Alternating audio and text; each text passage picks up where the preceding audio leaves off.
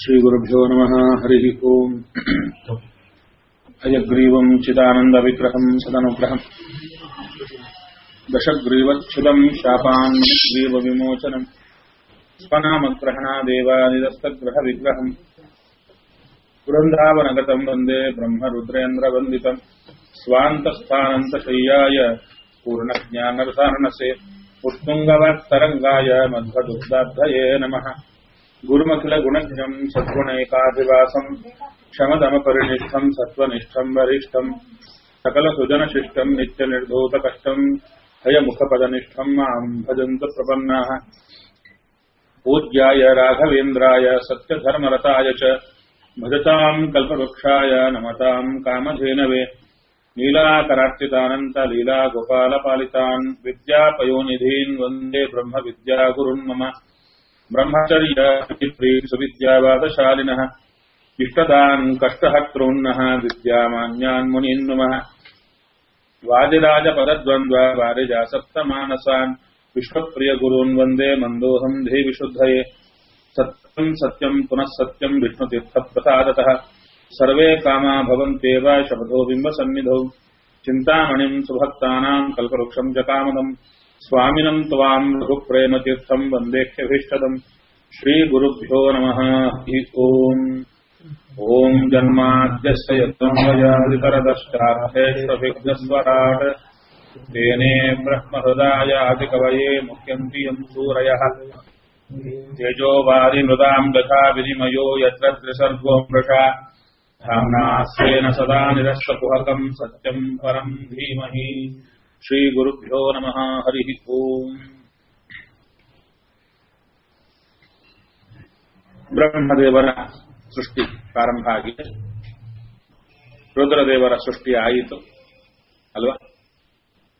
ರುದ್ರದೇವರ ಸೃಷ್ಟಿವರೆಗೂ ಆಗಿದೆ. ಡೀಟೇಲ್ಸ್ ಬರಬೇಕು. ರಹಸ್ಯ ಹತ್ರು ಅಂತ ಯಾಕೆ? ಯಾಕಂದ್ರೆ ಮುಂದೆ ನಾವು ಅಳಬೇಕಾಗಿದೆ. ಆದ ಕಾರಣ ಅಳಬೇಕಾದ್ರೆ ಹತ್ತವರ ಪಾದ ಹಿಡಿಬೇಕು. ನಾವು ಅಳುವು ಬರ್ತಾ ಇಲ್ಲ. ಅಳುವಾದ್ರೂ ಬರಬೇಕಾದ್ರೆ ಹತ್ತವರ ಪಾದ ಹಿಡಿಬೇಕು. ಏನಿದು? ಹೆಸರು ಬೇಕು, ಹೆಂಡತಿ ಬೇಕು, ಸ್ಥಾನ ಬೇಕು ಅಂತ ರುದ್ರದೇವರು ಅತ್ರು ಅಂತ ಭಾಗವತದಲ್ಲಿ ಹೇಳ್ತಾರಲ್ಲ. ವೇದವ್ಯಾಸರು ರುದ್ರದೇವರ ಪರಿಚಯ ಮಾಡಿಕೊಡುವ ರೀತಿ ಯಾಕೆ ಹೀಗೆ? ಏನಪ್ಪ, ನಮ್ಮ ಮನೇಲಿ ಇರ್ತಾರೆ ಹುಡುಗರು, ಹತ್ತಿರ್ತಾರೆ, ಏನು ಮಾಡಿರ್ತಾರೆ. ನಾವು ಪರಿಚಯ ಮಾಡೋದು, ಚೆನ್ನಾಗಿ ಓದಿದ್ದಾನೆ, ಹೀಗೆ ಮಾಡಿದ್ದಾನೆ, ಹಾಗೆ ಮಾಡಿದ್ದಾನೆ ಅಂತಷ್ಟೇ ಹೊರತು ಹುಡುಗಿದ್ದಾಗೆ ಹಾಳು ಮಾಡಿದ, ಅಡಿಗೆ ಹೊಡೆದ ಇವೆಲ್ಲ ಹೇಳ್ತಾನೆ, ಹೇಳಲ್ಲ. ಮತ್ತೆ ರುದ್ರದೇವರ ಕುರಿತು ವೇದವ್ಯಾಸರು ಯಾವ ರುದ್ರದೇವರು? ಇಡೀ ಜಗತ್ತಿಗೆ ಗುರುಗಳು ಅಂತ ತಲೆಬಾಗಬೇಕಾದ ರುದ್ರದೇವರ ಕುರಿತು. ಇವಾಗ ಯಾರೇ ಸ್ವಾಮಿಗಳು ತಗೊಂಬೋಣ, ಕೂಡಿಸಿದ್ವಿ ಸನ್ಮಾನಕ್ಕೆ ಅಂತ ಕರೆದೋದು. ಪರಿಚಯ ಮಾಡಿಕೊಡ್ತಾ ಇದ್ದಾರೆ. ಯಾರು? ಕಾರ್ಯನಿರ್ವಾಹಕರು, ಸಭಾ ನಿರ್ವಾಹಕರು. ಶುರು ಮಾಡಿದ್ದೇ ಇಷ್ಟು. ಏನು? ಇವರು ಇಂಥ ಇದರಲ್ಲಿ ಅಧ್ಯಯನ ಮಾಡಿದ್ರು, ಹೀಗೆ ಮಾಡಿದ್ರು, ಹಾಗೆ ಮಾಡಿದ್ರು, ಇಂಥ ಸ್ವಾಮಿಗಳ ಅಧ್ಯಯನ ಮಾಡಿದ್ರು, ಇಂಥ ತಪಸ್ಸು ಮಾಡುತ್ತಾರೆ. ಚೆನ್ನಾಗಿದೆ. ಹುಡುಗಿದ ಕಾಲಕ್ಕೆ ಸ್ಕೂಲ್ಗೆ ಹೋಗಿಲ್ಲ, ಅಳ್ತಾ ಇದ್ರು. ಇದೆಲ್ಲ ಶುರು ಮಾಡಿದ್ರೆ ಸ್ವಾಮಿಗಳ ಕುರಿತು. ಅಯ್ಯೋ ರಾಮ, ಯಾರ ಕುರಿತು? ನಮಸ್ಕಾರ ಮಾಡಬೇಕಾದ ಸ್ವಾಮಿಗಳ ಕುರಿತು ಸ್ಕೂಲ್ಗೆ ಹೋಗಿಲ್ಲ, ಅಳ್ತಾ ಇದ್ರು ಅಂತ ಪರಿಚಯ ಮಾಡಿದರೆ ನಮ್ಮ ದೃಷ್ಟಿ ಏನಾಗುತ್ತೆ? ಕೂತವರ ಆಡಿಯನ್ಸ್ ದೃಷ್ಟಿ ಏನಾಗುತ್ತೆ? ಕಟ್ ಅಂತ ಬಿದ್ದೋಗುತ್ತೆ. ಎಲ್ಲ ಬಂದಿರ್ತಾರೆ, ದೊಡ್ಡ ಸ್ವಾಮಿಗಳು ಬಂದಿರ್ತಾರೆ. ಅಯ್ಯೋ ರಾಮ, ಸ್ಕೂಲ್ಗೆ ಹೋಗಿಲ್ವಾ? ಒಂದೊಂದು ಅಲ್ಲಿ ಬೇಸ್ ಬುಡವೇ ಬರ್ತಾ ಬರುತ್ತೆ. ಹಾಗಾದ್ರೆ ಇಡೀ ಜಗತ್ತಿಗೆ ಗುರುಗಳು ಅಂತ ಚೈಲ್ ಹಾಕಿ ವೇದವ್ಯಾಸರು ರುದ್ರದೇವರ ಪರಿಚಯ ಮಾಡಿಕೊಳ್ಳೋದು. ಹುಟ್ಟಿದ ಕೂಡಲೇ ಹತ್ರಯ್ಯ, ಯಾವುದಕ್ಕೆ?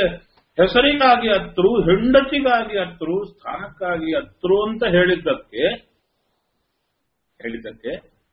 ನನ್ನಂಥವ್ರು ಏನ್ ಮಾಡಿದ್ರು? ಸಪ್ತಾಹದಲ್ಲೂ ಪ್ರೋಷ್ಠಪದಿಯಲ್ಲೂ ಅದೇ ಹೇಳಿ ಹೋಗ್ತೇವೆ. ಏನಂತ? ಭಗವಂತ ರುಜಂಬಾವಯತೆ ರುದ್ರ ಅಂದ್ರೆ ಸಂಸಾರ ರೋಗನಾಶ ಮಾಡುವವ. ಆದ್ದರಿಂದ ದೇವರಿಗೆ ರುದ್ರ ಅಂತ ಹೆಸರು.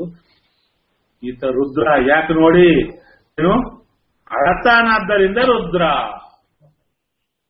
ಅಂತ ಹೇಳಿ ಹೋಗ್ತಾ ಇರ್ತೀವಿ. ಹೌದಾ? ಅಲ್ಲ, ಪ್ರಾಕ್ಟಿಕಲ್ ಎಸ್ ಆರ್ ನೋ ನೀವೇ ಹೇಳಿ. ಇಷ್ಟು ಸಲ ಭಾಗವತ ಕೇಳಿದಿರಲ್ಲ, ನನ್ನಂಥವ್ರು ಪರಿಚಯ ಮಾಡೋದು ಹೇಗೆ? ಇಷ್ಟೇ ಮುಂದಕ್ಕೆ ಹೋಗುತ್ತೆ. ಆಗ ಮತ್ತು ಮಾತು ಹೇಳೋದೇನು ವೈಷ್ಣವಾನ ಯಥಾಶಂಭು ಅಂತ ರುದ್ರದೇವರು ನಮಸ್ಕಾರ ಮಾಡಿ ಅವಾಗೇನು ಅಲ್ರಿ ನಮ್ ತರನೇ ಒಂದ್ ಹೆಸರಿಗಾಗಿ ಹೆಂಡತಿಗಾಗಿ ಸ್ಥಾನಕ್ಕಾಗಿ ಹತ್ತವರು ಇವು ನಮ್ ಗುರುಗಳ ಶುರು ಆಗತ್ತಾ ಇಲ್ಲ ನಂಬಬೇಕಾದವರಿಗೆ ಅದು ಹೇಳ್ತಾರೆ ಭಾಗವತ ಅದಕ್ಕೆ ಅರಣ್ಯಕಾಚಾರ್ಯರು ಹೇಳ್ತಾರೆ ಮಹಾನುಭಾವರು ದೇವೇಂದ್ರ ತೀರ್ಥರದೇ ಹೇಳ್ತಾ ಇದ್ರಂತೆ ದೊಡ್ಡವರ ಬಗ್ಗೆ ಪರಿಚಯ ಮಾಡಿಕೊಡುವಾಗ ಸರಿಯಾಗಿ ಪರಿಚಯ ಮಾಡಿಕೊಡಿ ತಪ್ಪಾಗಿ ಪರಿಚಯ ಮಾಡಿಕೊಟ್ರೆ ಆ ಕೇಳಿದ್ದವರೆಲ್ಲ ಅದನ್ನು ನೆನೆದರೆ ಅವರು ಮಾಡಿದ ಪಾಪ ಎಲ್ಲ ನಿಮ್ ಬರುತ್ತೆ. ನಾನೊಬ್ಬನು ಪಾಪ ಮಾಡಿದ್ರೆ ಎಷ್ಟು ಮಾಡ್ಲಿಕ್ಕಾಗುತ್ತೆ ಈ ಜನ್ಮ ಇಡೀ ಮಹಾ ಒಂದಿಷ್ಟು ಗಂಟು. ಅದೇ ಒಂದು ಪ್ರವಚನದಲ್ಲಿ ರುದ್ರದೇವರ ಕುರಿತೋ ಇಂದ್ರದೇವರ ಕುರಿತೋ ಬಾಯಿ ಬಂದಂತೆ ಮಾತಾಡಿಬಿಟ್ರೆ ಅದು ನೀವು ನಿತ್ಯ ತೀರ್ಥ ಕೊಡೋ ಕಾಲಕ್ಕೆ ಗರುಡ ಶೇಷ ರುದ್ರ ಅಂತ ರುದ್ರ ಕಾಣಿಸಲ್ಲ ಅಂತ ಇರಲ್ಲ ಆತ ನಾವಿಡಲ್ಲ ಅದು ಬರಲ್ಲ. ಆದ್ರಿಂದ ರುದ್ರದೇವರಿಗೆ ತೀರ್ಥ ಕೊಡಬೇಕೋ ಇಲ್ಲೋ ಅಂತ ದಿನಾಂಗೂ ಸಂಶಯ ಬರ್ತೋ ಇಲ್ಲೋ ಕೊಡಲ್ಲ. ಕೊಡ್ತೀರಾ? ಕೊಡುವಾಗಾದ್ರೆ ನೆನಪ ಆಗುತ್ತಾ ಇಲ್ಲ ಹತ್ತು ಕೊಡ್ತಾರೆ. ನೀವು ಕೊಟ್ಟಾಗೆಲ್ಲ ಪಾಪ ಏನು ಬರುತ್ತಲ್ಲ ಅದ್ರ ಎಷ್ಟು ಜನ 1000 ಜನ ಮಾಡಿದ ಚೆಕ್ ನಂಗೆ ಬರ್ತಾ ಇರುತ್ತೆ. ನಾ ಹೀಗೆ ಹೇಳಿದ್ನೆಲ್ಲ ಭಾರತ ಪುರಾಣ ಹೇಳೋ ಕಾಲಕ್ಕೆ ಎಲ್ಲ ದಿನಾಗೂ ಚೆಕ್ ಬರುತ್ತೆ. ಅಂದ್ರೆ ಒಂದು ಜನ್ಮದಲ್ಲಿ ಕೋಟಿ ಜನ್ಮದಷ್ಟು ಪಾಪ ಸಂಪಾದನೆ ಮಾಡ್ಕೋಬೇಕಾದ್ರೆ ರಾಜಮಾರ್ಗ ಯಾವುದು ಅಂದ್ರೆ ಖುಷಿವಂದಂತೆ ಪುರಾಣ ಹೇಳೋದು. ನಿಜವಾಗಿ ಹೇಳ್ತಾ ಇದ್ದಾರೆ. ಎಂಥ ದೊಡ್ಡವರು. ನನ್ನ ಸ್ನೇಹಿತರೊಬ್ಬರಿದ್ರು ನನ್ನ ಸರಿ ಅಧ್ಯಯನ ಮಾಡಿದರು. ಬಹಳ ಕಷ್ಟ. ಅವರು ಉಡುಪಿಯಲ್ಲಿ ಪ್ರಶ್ನೆ ಹಾಕಿಸ್ತಾರೆ, ಅಷ್ಟಮಂಗಳ ಪ್ರಶ್ನೆ. ಅದು ಹಾಕಿಸಿದಾಗ ಅವ್ರು ಹೇಳಿದಂತೆ ನೀವು ರುದ್ರದೇವರನ್ನ ಹಿಂದಿನ ಜನ್ಮದಲ್ಲೂ ಯಾವಾಗಲೂ ರುದ್ರದೇವರನ್ನ ಕಂಡಂತೆ ಬೈದಿದ್ದೀರಾ, ರುದ್ರದೇವರ ಕೋಪಕ್ಕೆ ಗುರಿಯಾಗಿದ್ದೀರಾ, ಅದಕ್ಕೆ ಇಷ್ಟು ಕಷ್ಟ ಜನ್ಮಕ್ಕೂ ಬರ್ತಾ ಇದೆ. ಏನೋ ಇದು ಹೇಳಿದ್ದಾರೆ ಅನ್ಕೊಂಡು ಆದ ಮೇಲೆ ಎಲ್ಲಿಗೂ ಹೋದರೆ ಒಬ್ಬ ಸಾಧು ಅವ್ರು ನೋಡಿದ ಕೊಳ್ಳೆ ನಿಮ್ಗೆ ರುದ್ರದೇವರ ಶಾಪ ಇದೆ, ಹೋಗು ರುದ್ರದೇವ್ರ ಕೇಳಕ್ ಹೋಗು. ಇದು 4-5 ಸಲ ಅನುಭವ ಆಯ್ತು. ಅವ್ರು ಕನ್ಫರ್ಮ್ ಆಯ್ತು ನಾನೇನು ರುದ್ರದೇವರು ಬೈದೆ ಅಂತ. ಮತ್ತು ರುದ್ರದೇವರ ಕಾಲಿಡ್ಲಿಕ್ಕೆ ಹೋದ್ರು. ರುದ್ರದೇವರ ಕುರಿತು ಬಾಯಿ ಬಂದಾಗ ಅಂದಂದಕ್ಕೆ ಜನ್ಮಗಳಲ್ಲಿ ಭೀಕರವಾದಂತಹ ದುಃಖ ಬರಬೇಕಾದರೆ ಮತ್ತೆ ಭಾಗವತದಲ್ಲಿ ಬಂದ ಮಹಾನುಭಾವರ ಕುರಿತು ಬಾಯಿ ಬಂದಂತೆ ಮಾತಾಡಿದರೆ ರುದ್ರದೇವರು ಅತ್ತದ್ದು ಯಾಕೆ ಅಂತ ಗೊತ್ತಿಲ್ಲದೆ ಅಯ್ಯೋ ಅತ್ತ ಅಂತ ಒಂದು ಶಬ್ದ ಪ್ರಯೋಗ ಮಾಡಿದ್ರೆ ಸಾಕಲ್ವಾ? ಯಾಕತ್ರು ಅಂದರೆ ಹೆಸರು ಕೊಡುವಂತತ್ರು. ಸರಿ, ರುದ್ರದೇವರ ಪರಿಚಯವೇ ಮಾಡಿಕೊಳ್ಳೋಣ ಮೊದಲು. ಅವರು ಹುಟ್ಟಿದ ಕೂಡಲೇ ಅಳ್ಳಿಕ್ಕೆ ಚಿಕ್ಕ ಕೂಸ ಅಲ್ಲ, ದೇವತೆಗಳೆಲ್ಲ ಹುಟ್ಟಿದ ಕೂಡಲೇ ದೊಡ್ಡ ರೂಪ ಧಾರಣ ಮಾಡಿ ನಿಂತವರೆಲ್ಲರೂ ಕೂಡ. ಯಾರು ಕೂಡ ಚಿಕ್ಕವರಾಗಿ ಬೆಳೆದು ಬಂದವರು ಯಾರು ಇಲ್ಲ. ದೊಡ್ಡ ರೂಪ ಧಾರಣೆ ಮಾಡಿಕೊಂಡು ಕೂತರು. ಒಂದು ವೇಳೆ ನೋಡಿ, ನೀವೇ ಹೇಳಿ, ಬರೇ ಶರೀರ ದೊಡ್ಡದಾಯ್ತಾ ಬುದ್ಧಿಯೂ ದೊಡ್ಡದಾಗಿರ್ಬೇಕು ವ್ಯಕ್ತಿ ನಿಂತರೆ. ನಾವು ಸಾಮಾನ್ಯ ಕಣ್ಣೀರು ಹಾಕಲ್ಲ, ಕಂಡದ್ದಕ್ಕೆ ಕಣ್ಣೀರು ಹಾಕಿದ್ರೆ ಏನೋ ಕಾರಣ ಇರುತ್ತೆ. ಅತ್ರೆ ಕಾರಣ ಇರುತ್ತಾ ಇಲ್ವಾ ಹೇಳಿ? ಸುಮ್ಮನೆ ಅಳ್ತೀರಾ ಕಂಡದ್ದಕ್ಕೆಲ್ಲ? ಅಳಲ್ಲ. ರುದ್ರದೇವರಂಥವರು ಪ್ರತ್ಯಕ್ಷ ಅಂದ್ರೆ ಹುಟ್ಟಿದ ಕೂಡಲೇ ಅಷ್ಟು ದೊಡ್ಡ ವ್ಯಕ್ತಿ ಗುಡುವಂತ ಅತ್ರು ಅಂದ್ರೆ ಏನಿರಬೇಕು ನೋಡಿ. ಸರಿ, ದೊಡ್ಡವರು ಅತ್ರು ಅಂತ ಒಂದು ಬಂತು ಅಂದ್ರೆ ಸೀರಿಯಸ್ನೆಸ್ ಬಂತು ಆಳೋದ್ರಲ್ಲಿ.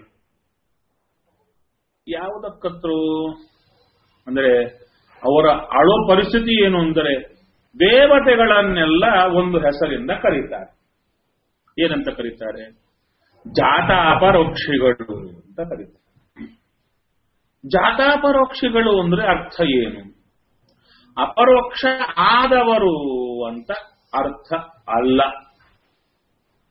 ಅಪರೋಕ್ಷ ಆದವರು ಅಂತ ಜಾತಾಪರೋಕ್ಷಿಗಳ ಶಬ್ದಕ್ಕೆ ಅರ್ಥ ಅಲ್ಲ. ಹಾಗಾದರೆ ನಂತರ ಅಪರೋಕ್ಷ ಆದವರಿಗೆಲ್ಲ ಕೂಡ ಜಾತಾಪರೋಕ್ಷಿಗಳು ಅಂತ ಕರಿಬೇಕಾದೀತು. ಅಂದ್ರೆ ಜಾತಾಪರೋಕ್ಷಿಗಳು ಅಂದ್ರೆ ಅರ್ಥ ಏನು?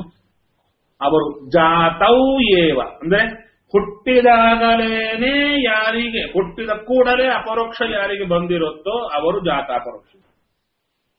ರುದ್ರದೇವರು ಹುಟ್ಟಿದ್ದಾರೆ, ಹುಟ್ಟಿದ ಕೂಡಲೇ ರೂಪ ಧಾರಣೆ ಮಾಡಿಕೊಂಡು ನಿಂತಿದ್ದಾರೆ, ಬುದ್ಧಿವಂತರಿದ್ದಾರೆ. ಅಷ್ಟೇ ಅಲ್ಲ, ಅಪರೋಕ್ಷಿಗಳಾಗಿದ್ದಾರೆ. ಅಪರೋಕ್ಷಿಗಳಾದವರ ಪರಿಸ್ಥಿತಿ ಏನು ಅದು ನೋಡಿಬಿಡೋಣ. ಅಪರೋಕ್ಷ ಪಡೆದಂಥವರ ಪರಿಸ್ಥಿತಿ ಸ್ತಬ್ಧೋ ಭವತಿ, ಮತ್ತೋ ಭವತಿ ಆತ್ಮಾರಾಮೋ ಭವತಿ. ಭಗವಂತನಲ್ಲೇ ಮನಸ್ಸಿಟ್ಟು ಯಾವುದರ ಮೇಲೆ ಆಸೆ ಇಲ್ಲದೆ ಸಂತೋಷವಾಗಿರುವವರೇ ಅಪರೋಕ್ಷಗಳು. ಇಲ್ಲಿ ಅಪರೋಕ್ಷ ಎರಡು, ಬಿಂಬಾಪರೋಕ್ಷ ಬಾಹ್ಯಾಪರೋಕ್ಷ ಅಂತ. ಇಲ್ಲಿ ದೇವತೆಗಳಿಗೆ ಹುಟ್ಟಿದ ಕೂಡಲೇ ಆಗೋದು ಬಾಹ್ಯಾಪರೋಕ್ಷ, ಹೊರಗೆ ದೇವರನ್ನ ಕಾಣುತ್ತಾರೆ. ನಮಗದೂ ಇಲ್ಲ, ನಮಗೆ ಹೊರಗೂ ಇಲ್ಲ ಒಳಗೂ ಇಲ್ಲ. ದೇವತೆಗಳಿಗೆ ಹೊರಗೆ ಪರೋಕ್ಷ ಇರುತ್ತೆ, ಸಾಧನೆ ಮಾಡಿ ಒಳಗೆ ದೇವರನ್ನ ಕಾಣುತ್ತಾರೆ. ಅದು ರೀತಿ ಹೊರಗೆ ದೇವರನ್ನ ಕಂಡವರು ಕೂಡ ಎಷ್ಟು ಜನ ಇಲ್ಲ ನಮ್ಮಲ್ಲಿ. ನಮ್ಮಲ್ಲೇನೆ ಜ್ಞಾನಿಗಳಾದವರು ಹೊರಗೆ ದೇವರನ್ನ ಕಂಡವರು ಎಷ್ಟು ಜನ ಇಲ್ಲ. ಅವರ ಚರ್ಯ ಹೇಗಿತ್ತು ಬೇಡಪ್ಪ, ನಮ್ಮವ್ರನ್ನ ಬಿಡಿ. ಯಾರು ತ್ಯಾಗರಾಜ, ಅನ್ನಮಯ್ಯ ಇವರೆಲ್ಲ ಬಂದರಲ್ಲ, ಬೇರೆ ಮತದವರು. ಆದರೆ ರಾಮನನ್ನ ಹೊರಗೆ ಕಂಡ್ರು. ಅವರ ಚರ್ಯ ಇಡೀ ಜಗತ್ತ ಹೊಗಳತ್ತೆ. ಇವರಿಗೆ ಯಾವುದರ ಮೇಲೆ ಆಸೆ ಇಲ್ಲ, ಎಂಥ ದೊಡ್ಡವರಪ್ಪ ಅಂತ ಹೊಗಳತ್ತೆ. ಹೌದಾ? ನಾನು ಯಾಕೆ ಆ ಮಾತು ಹೇಳಿದೆ? ವಿಜಯದಾಸರು ಒಂದು ಮಾತು ಹೇಳ್ತಾರೆ. ಯಾರಾದರೆ ಅನ್ಯ ಮತ ಅನುಸರಿಸಿ ದೇವರನ್ನ ಹೊರಗೆ ಕಂಡಿದ್ರೂ ಅವರ ಬಗ್ಗೆ ಹೇಳುವ ಮಾತು ವಿಜಯದಾಸರು ಹೇಳೋದೇನು ಅಂದ್ರೆ, ನಿನ್ನ ಕಂಡರೆ ಏನು ಋಕೋದರನ ಕಾಣದವ. ಮಧ್ವಾಚಾರ್ಯರ ಪಾದ ಹಿಡಿದು ಬಿಂಬಾಪರೋಕ್ಷ ಆಗಬೇಕಾದರೆ ಮಧ್ವರಾಯರ ಶಾಸ್ತ್ರ ಹಿಡಿಬೇಕು, ಅವರ ಪ್ರಕಾರನೇ ದರ್ಶನ ಆಗ್ಬೇಕು. ನೋದರ್ಗೋ ಬೇರೆ ಮತದವರಿದ್ದಾರೆ ಅಂದ್ರೆ ಅವರಿಗೆ ಮಧ್ವಾಚಾರ್ಯರ ಪಾದ ಹಿಡಿದಿಲ್ಲ, ಬಿಂಬಾಪರೋಕ್ಷ ಆಗಿಲ್ಲ ಅಂತ ಸಿದ್ಧ. ಆದರೆ ರಾಮ ಕಾಣುತ್ತಾ ಇದ್ದಾನೆ ಅವನಿಗೆ. ಹೌದು, ತ್ಯಾಗರಾಜರಿಗೆ ರಾಮಚಂದ್ರ ಕಾಣಿಸಿದ. ಹನುಮಂತ ಮನೆಗೆ ಬಂದು ರಕ್ಷಣೆ ಮಾಡುತ್ತಾ ಇದ್ದ ಅವರು ಬರೆದ ಗ್ರಂಥಗಳನ್ನ. ಅನ್ನಮಯ್ಯ ಶ್ರೀನಿವಾಸ ಅದು ಸುತ್ತು ತಿರುಗಿದ. ಹೌದು, ಪ್ರತ್ಯಕ್ಷ ಸಿದ್ಧ. ಇದನ್ನ ಕುರಿತು ಅನ್ನಮಯ್ಯ ಅವರ ಕುರಿತು ಮಹಿಪತಿ ದಾಸರು ನಮಸ್ಕಾರ ಮಾಡುತ್ತಾರೆ. ತಾಳ್ಳಪಾಕ ಅನ್ನಮಯ್ಯನವರಿಗೆ ನಮಸ್ಕಾರ ಅಂತ ಹೇಳ್ತಾರೆ. ಯಾರು? ಮಹಿಪತಿ ದಾಸರಂತವರು. ಸರಿ, ಇವ್ರು ಹೊರಗೆ ಕಂಡ್ರಲ್ಲ, ಇವರ ಸ್ಥಿತಿ ಅಂತಹದ್ದು ಏನೂ ಬೇಕಾಗಿಲ್ಲ, ಪರಮ ವೈರಾಗ್ಯಶಾಲಿಗಳಾಗಿದ್ರು. ಇವರೇ ಹೀಗಿದ್ರೆ ಬಾಹ್ಯಾಪರೋಕ್ಷ ಭಗವಂತನ ಹೊರಗೆ ಕಾಣುವಂಥ ರುದ್ರದೇವರ ಪರಿಸ್ಥಿತಿ ಹೇಗಿರಬೇಕು ಅಂದ್ರೆ ಪರಮ ವೈರಾಗ್ಯಶಾಲಿಗಳಾಗಿರಬೇಕು. ಸಿದ್ಧ ಬಾಹ್ಯಾಪರೋಕ್ಷ ಹುಟ್ಟಿದ ಕೊಳ್ಳೆ ಅಪರೋಕ್ಷ ಆಗಿದೆ, ನಿಂತಿದ್ದಾರೆ ಅಪರೋಕ್ಷದ ಮೂರ್ತಿಯವರು. ಅಂಥವರು ಅಳತಾ ಇದ್ದಾರೆ. ಇದು ನೋಡಿ, ಅಳುವಿಗೆ ಬ್ಯಾಕ್ ಗ್ರೌಂಡ್ ಕೊಂಡೊಂದು ಕೊಡ್ತಾ ಕೊಡ್ತಾ ಕೊಡ್ತಾ ಬಂದ್ರೆ ಹೇಗಿರುತ್ತೆ. ಅಂಥವರು ಅಳತಾ ಇದ್ದಾರೆ. ಅತ್ತರು ಅಂದ್ರೆ ಅದಕ್ಕೇನಾದ್ರೂ ಬೆಲೆ ಇರಬೇಕಾ ಬೇಡ? ಅವ್ರ ಅತ್ತತ್ಯಾಕೆ ಹೆಸರಿಗಾಗಿ ಅತ್ತರು ಅಂದ್ರೆ ಅಲ್ಲೇನಾದ್ರೂ ಒಂದು ಇರಬೇಕಾ ಇಲ್ವಾ ಅಂತ ಹೇಳಿ. ನಮಗಿಷ್ಟವಾದ ಸ್ವಾಮಿಗಳೇ ತಗೊಂಬೋಣ. ಒಂದು ವೇಳೆ ಸನ್ಯಾಸ ಕೊಟ್ಟ ಕೂಡಲೇ ಸ್ವಾಮಿಗಳು ನಾಮಕರಣ ಮಾಡ್ತಾರೆ. ಇಷ್ಟು ಸ್ವಾಮಿಗಳು ಬಹಳ ಪ್ರಸಿದ್ಧರಾದರು. ಎಲ್ಲರೂ ತಲೆಬಾಗುವಷ್ಟು ಅವರಲ್ಲಿ ವ್ಯಕ್ತಿತ್ವ ಇದೆ. ಎಲ್ಲರೂ ನಮಸ್ಕಾರ ಮಾಡ್ತಾ ಇದ್ದಾರೆ. ಎಲ್ಲರಿಗೂ ಅವರು ಬಹಳ ಬೇಕಾದ್ರು ಅಂದುಕೊಳ್ಳೋಣ. ಅಂಥವರ ಕುರಿತು ಸಭೆಯಲ್ಲಿ ಪರಿಚಯ ಮಾಡಿದ್ದು ಏನಂತ, ಇವರ ಆಶ್ರಮ ಆದ ಕೂಡಲೇ ಒಳ್ಳೆ ಹೆಸರು ಕೊಡಿ ಸ್ವಾಮಿ ಅಂತ ಅತ್ತಿದ್ರು. ಒಂದು ನಾವೇನಂತೀವಿ, ಅಯ್ಯೋ ಹತ್ರ ಅಂತ ಹೇಳ್ತೀವ. ಇಲ್ರಿ, ಇಂಥ ದೊಡ್ಡವ್ರು ಅಳಬೇಕಾದ್ರೆ ಏನೋ ಕಾರಣ ಇರಬೇಕು ಅಂತ ಹೇಳ್ತೀವ ಅಲ್ವೋ? ಇಲ್ಲ ಅಯ್ಯೋ ಹತ್ತರ್ರಿ ಅಂತ ಹೇಳ್ತೀವ. ಯಾವ ಬುದ್ಧಿದ್ದವನು ಹೇಳಲ್ಲ. ಜ್ಞಾನಿಗಳು ಏನು ಮಾಮೂಲಾಗಿ ಏನು ಹಿಡಿಸ್ಕೊಳ್ಳಲ್ಲ. ಹತ್ತರು ಅಂದ್ರೆ ಏನಾದ್ರು ಇರುತ್ತೆ, ಅಂದ್ರೆ ದೊಡ್ಡವರ ಚರ್ಯ ಇರುತ್ತೆ. ಅಪರೋಕ್ಷ ಜ್ಞಾನಿಗಳ ಲಕ್ಷಣ ಏನಯ್ಯ ಅಂದ್ರೆ ನಗುವರು, ರೋಧಿಸುವರು, ನಾಟ್ಯವಾಡುವರು. ಅಳೋದು ಅಪರೋಕ್ಷ ಜ್ಞಾನಿಗಳ ಲಕ್ಷಣ. ಸಾಮಾನ್ಯ ಜನರಿಗೆ ಬಡ್ಕೊಂಡ್ರು ಬರಲ್ಲ ಅಂದ್ರು. ಮತ್ತೆ ಅಂಥವ್ರ ಹತ್ತರೆ ಅದನ್ನ ನೋಡಿ ನಗಬೇಕಾ ನಾವು? ಇಲ್ಲ. ಸರಿ, ಹೆಸರಿಗಾಗಿ ಹತ್ತರು ಅಂದ್ರೆ ಅದರಲ್ಲಿ ಏನಾದ್ರೂ ಇರಬೇಕಲ್ಲ. ಏನಪ್ಪ ಸುಮ್ಮನೆ ಹೇಳ್ರಿ, ಅದು ಏನಿದೆ ಅಂತ ಹೇಳಿದ್ರೆ ಹೇಳ್ತಾರೆ, ನಾಮಕರಣ ಅಂತ ಯಾಕೆ ಮಾಡ್ತಾರೆ ಗೊತ್ತಾ? ನಮಗೆ ಮಾಡೋದಲ್ಲ ನಾಮಕರಣ. ಅದು ನಮಗೆ ಗೊತ್ತಿಲ್ಲ ನೋಡಿ. ನಮ್ಮ ಹೆಸರು ಇಡೋದು ನಮಗೆ ಗೊತ್ತಿಲ್ಲ. ಶಾಸ್ತ್ರ ಹೇಳುತ್ತೆ, ಅರಣ್ಯಕಾಚಾರ ಹೇಳ್ತಾರೆ, ಮನೆಯಲ್ಲಿ ಮಗು ಹುಟ್ಟಿದ ಕೂಡಲೇ ಜ್ಞಾನಿಗಳಾದವರು ಆ ಮಗುವಿನ ಜೊತೆಗೆ ಸಂಕರ್ಷಣ ರೂಪ ಬಂದಿದೆ, ಸಂಕರ್ಷಣ ಮನೆಗೆ ಬಂದ ಅಂತ ಸಂಭ್ರಮದಿಂದ ಉತ್ಸವ ಮಾಡ್ತಾರಂತೆ. ಆ ಜೀವಿ ಬಂದದಕ್ಕಲ್ಲ. ಅಜ್ಞಾನಿಗಳು ಈ ಜೀವಿ ಬಂತು ಅಂತ ಸಂತೋಷದಿಂದ ಸಂಪ್ರದಾಯ ಪ್ರಕಾರ ಮಾಡುತ್ತಾರೆ ಅಂತ ಅರಣ್ಯಕಾಚಾರ ಸ್ಪಷ್ಟವಾಗಿ ಸ್ಥೂಲ ಶರೀರ ಹುಟ್ಟಿ ಪ್ರಕರಣದಲ್ಲಿ ಹೇಳ್ತಾರೆ. ಅಂದರೆ ಜ್ಞಾನಿಗಳ ದೃಷ್ಟಿ ಯಾವಾಗಿರುತ್ತೆ? ಒಳಗೆ ಬಂದ ದೇವರ ರೂಪದಲ್ಲೇ ಇರುತ್ತೆ. ನಾಮಕರಣ ಯಾರಿಗೆ ಮಾಡುತ್ತಾರೆ? ಆ ದೇವರಿಗೆ ನಾಮಕರಣ. ದೇವರಿಗೆ ಯಾಕೆ ನಾಮಕರಣ ಅಂದ್ರೆ ಹೇಳ್ತಾರೆ, ಈ ಜನ್ಮದಲ್ಲಿ ಈ ಜೀವಿ ಬಂದ ಮೇಲೆ ಇವನಿಂದ ಏನೇನು ಕಾರ್ಯಗಳಾಗಬೇಕು ಅದು ಮಾಡಿಕೊಂಡೇ ಹೋಗ್ಬೇಕವನು. ಅದು ಮಾಡದೆ ಹೋದರೆ ಲೋಪ ಆಗಿಬಿಡುತ್ತೆ ಅಲ್ವಾ? ಅದರಿಂದ ಆ ಕರ್ಮಗಳು ಅವನಿಂದ ಆಗಬೇಕಾದರೆ ಕೊಟ್ಟಿದ ಕೂಡಲೇ ಎಲ್ಲಾ ಗುಣಗಳು, ಅದಕ್ಕೆ ಬೇಕಾದ ಒಳ್ಳೆ ಒಳ್ಳೆ ಗುಣಗಳು ಅವನಲ್ಲಿ ದೇವರು ಕೊಟ್ಟಿರಲ್ಲ. ಅದು ಕ್ರಮೇಣ ಕೊಡ್ತಾ ಬರ್ತಾರೆ. ಅದಕ್ಕೆ ಹುಡುಕ್ತಾರತ್ತೆ, ಹುಡುಕ್ತಾನೆ ಜಾಸ್ತಿ ಇರುತ್ತೆ. ಅವರೇ ದೊಡ್ಡವರಾಗಿ ನೋಡಿದ್ರೆ ಅದ್ಭುತ ತಪಸ್ವಿಗಳಾಗಿರುತ್ತಾರೆ. ಹೌದಾ? ಗುರುಜಗನ್ನಾಥಾಸರು 22 ವರ್ಷವರೆಗೂ ತಿರುಗುತ್ತಾ ಇದ್ರು, ತಿಂತಾ ಇದ್ರು, ಅಷ್ಟೇ, ಏನೂ ಇಲ್ಲ. ಎಲ್ಲರೂ ಮುದ್ದಾಗಿ ಕರಿತಾ ಇದ್ರು ಮುಟ್ಟಾಳ ಅಂತ, ಮುಟ್ಟಾಳ ಅಂತಾನೆ ಕರಿತಾ ಇದ್ರು. ಆದರೆ ಜಗತ್ತೇ ನಮಸ್ಕಾರ ಮಾಡುವಂತಹ ವ್ಯಕ್ತಿ ಆದರು ಕೊನೆಗೆ.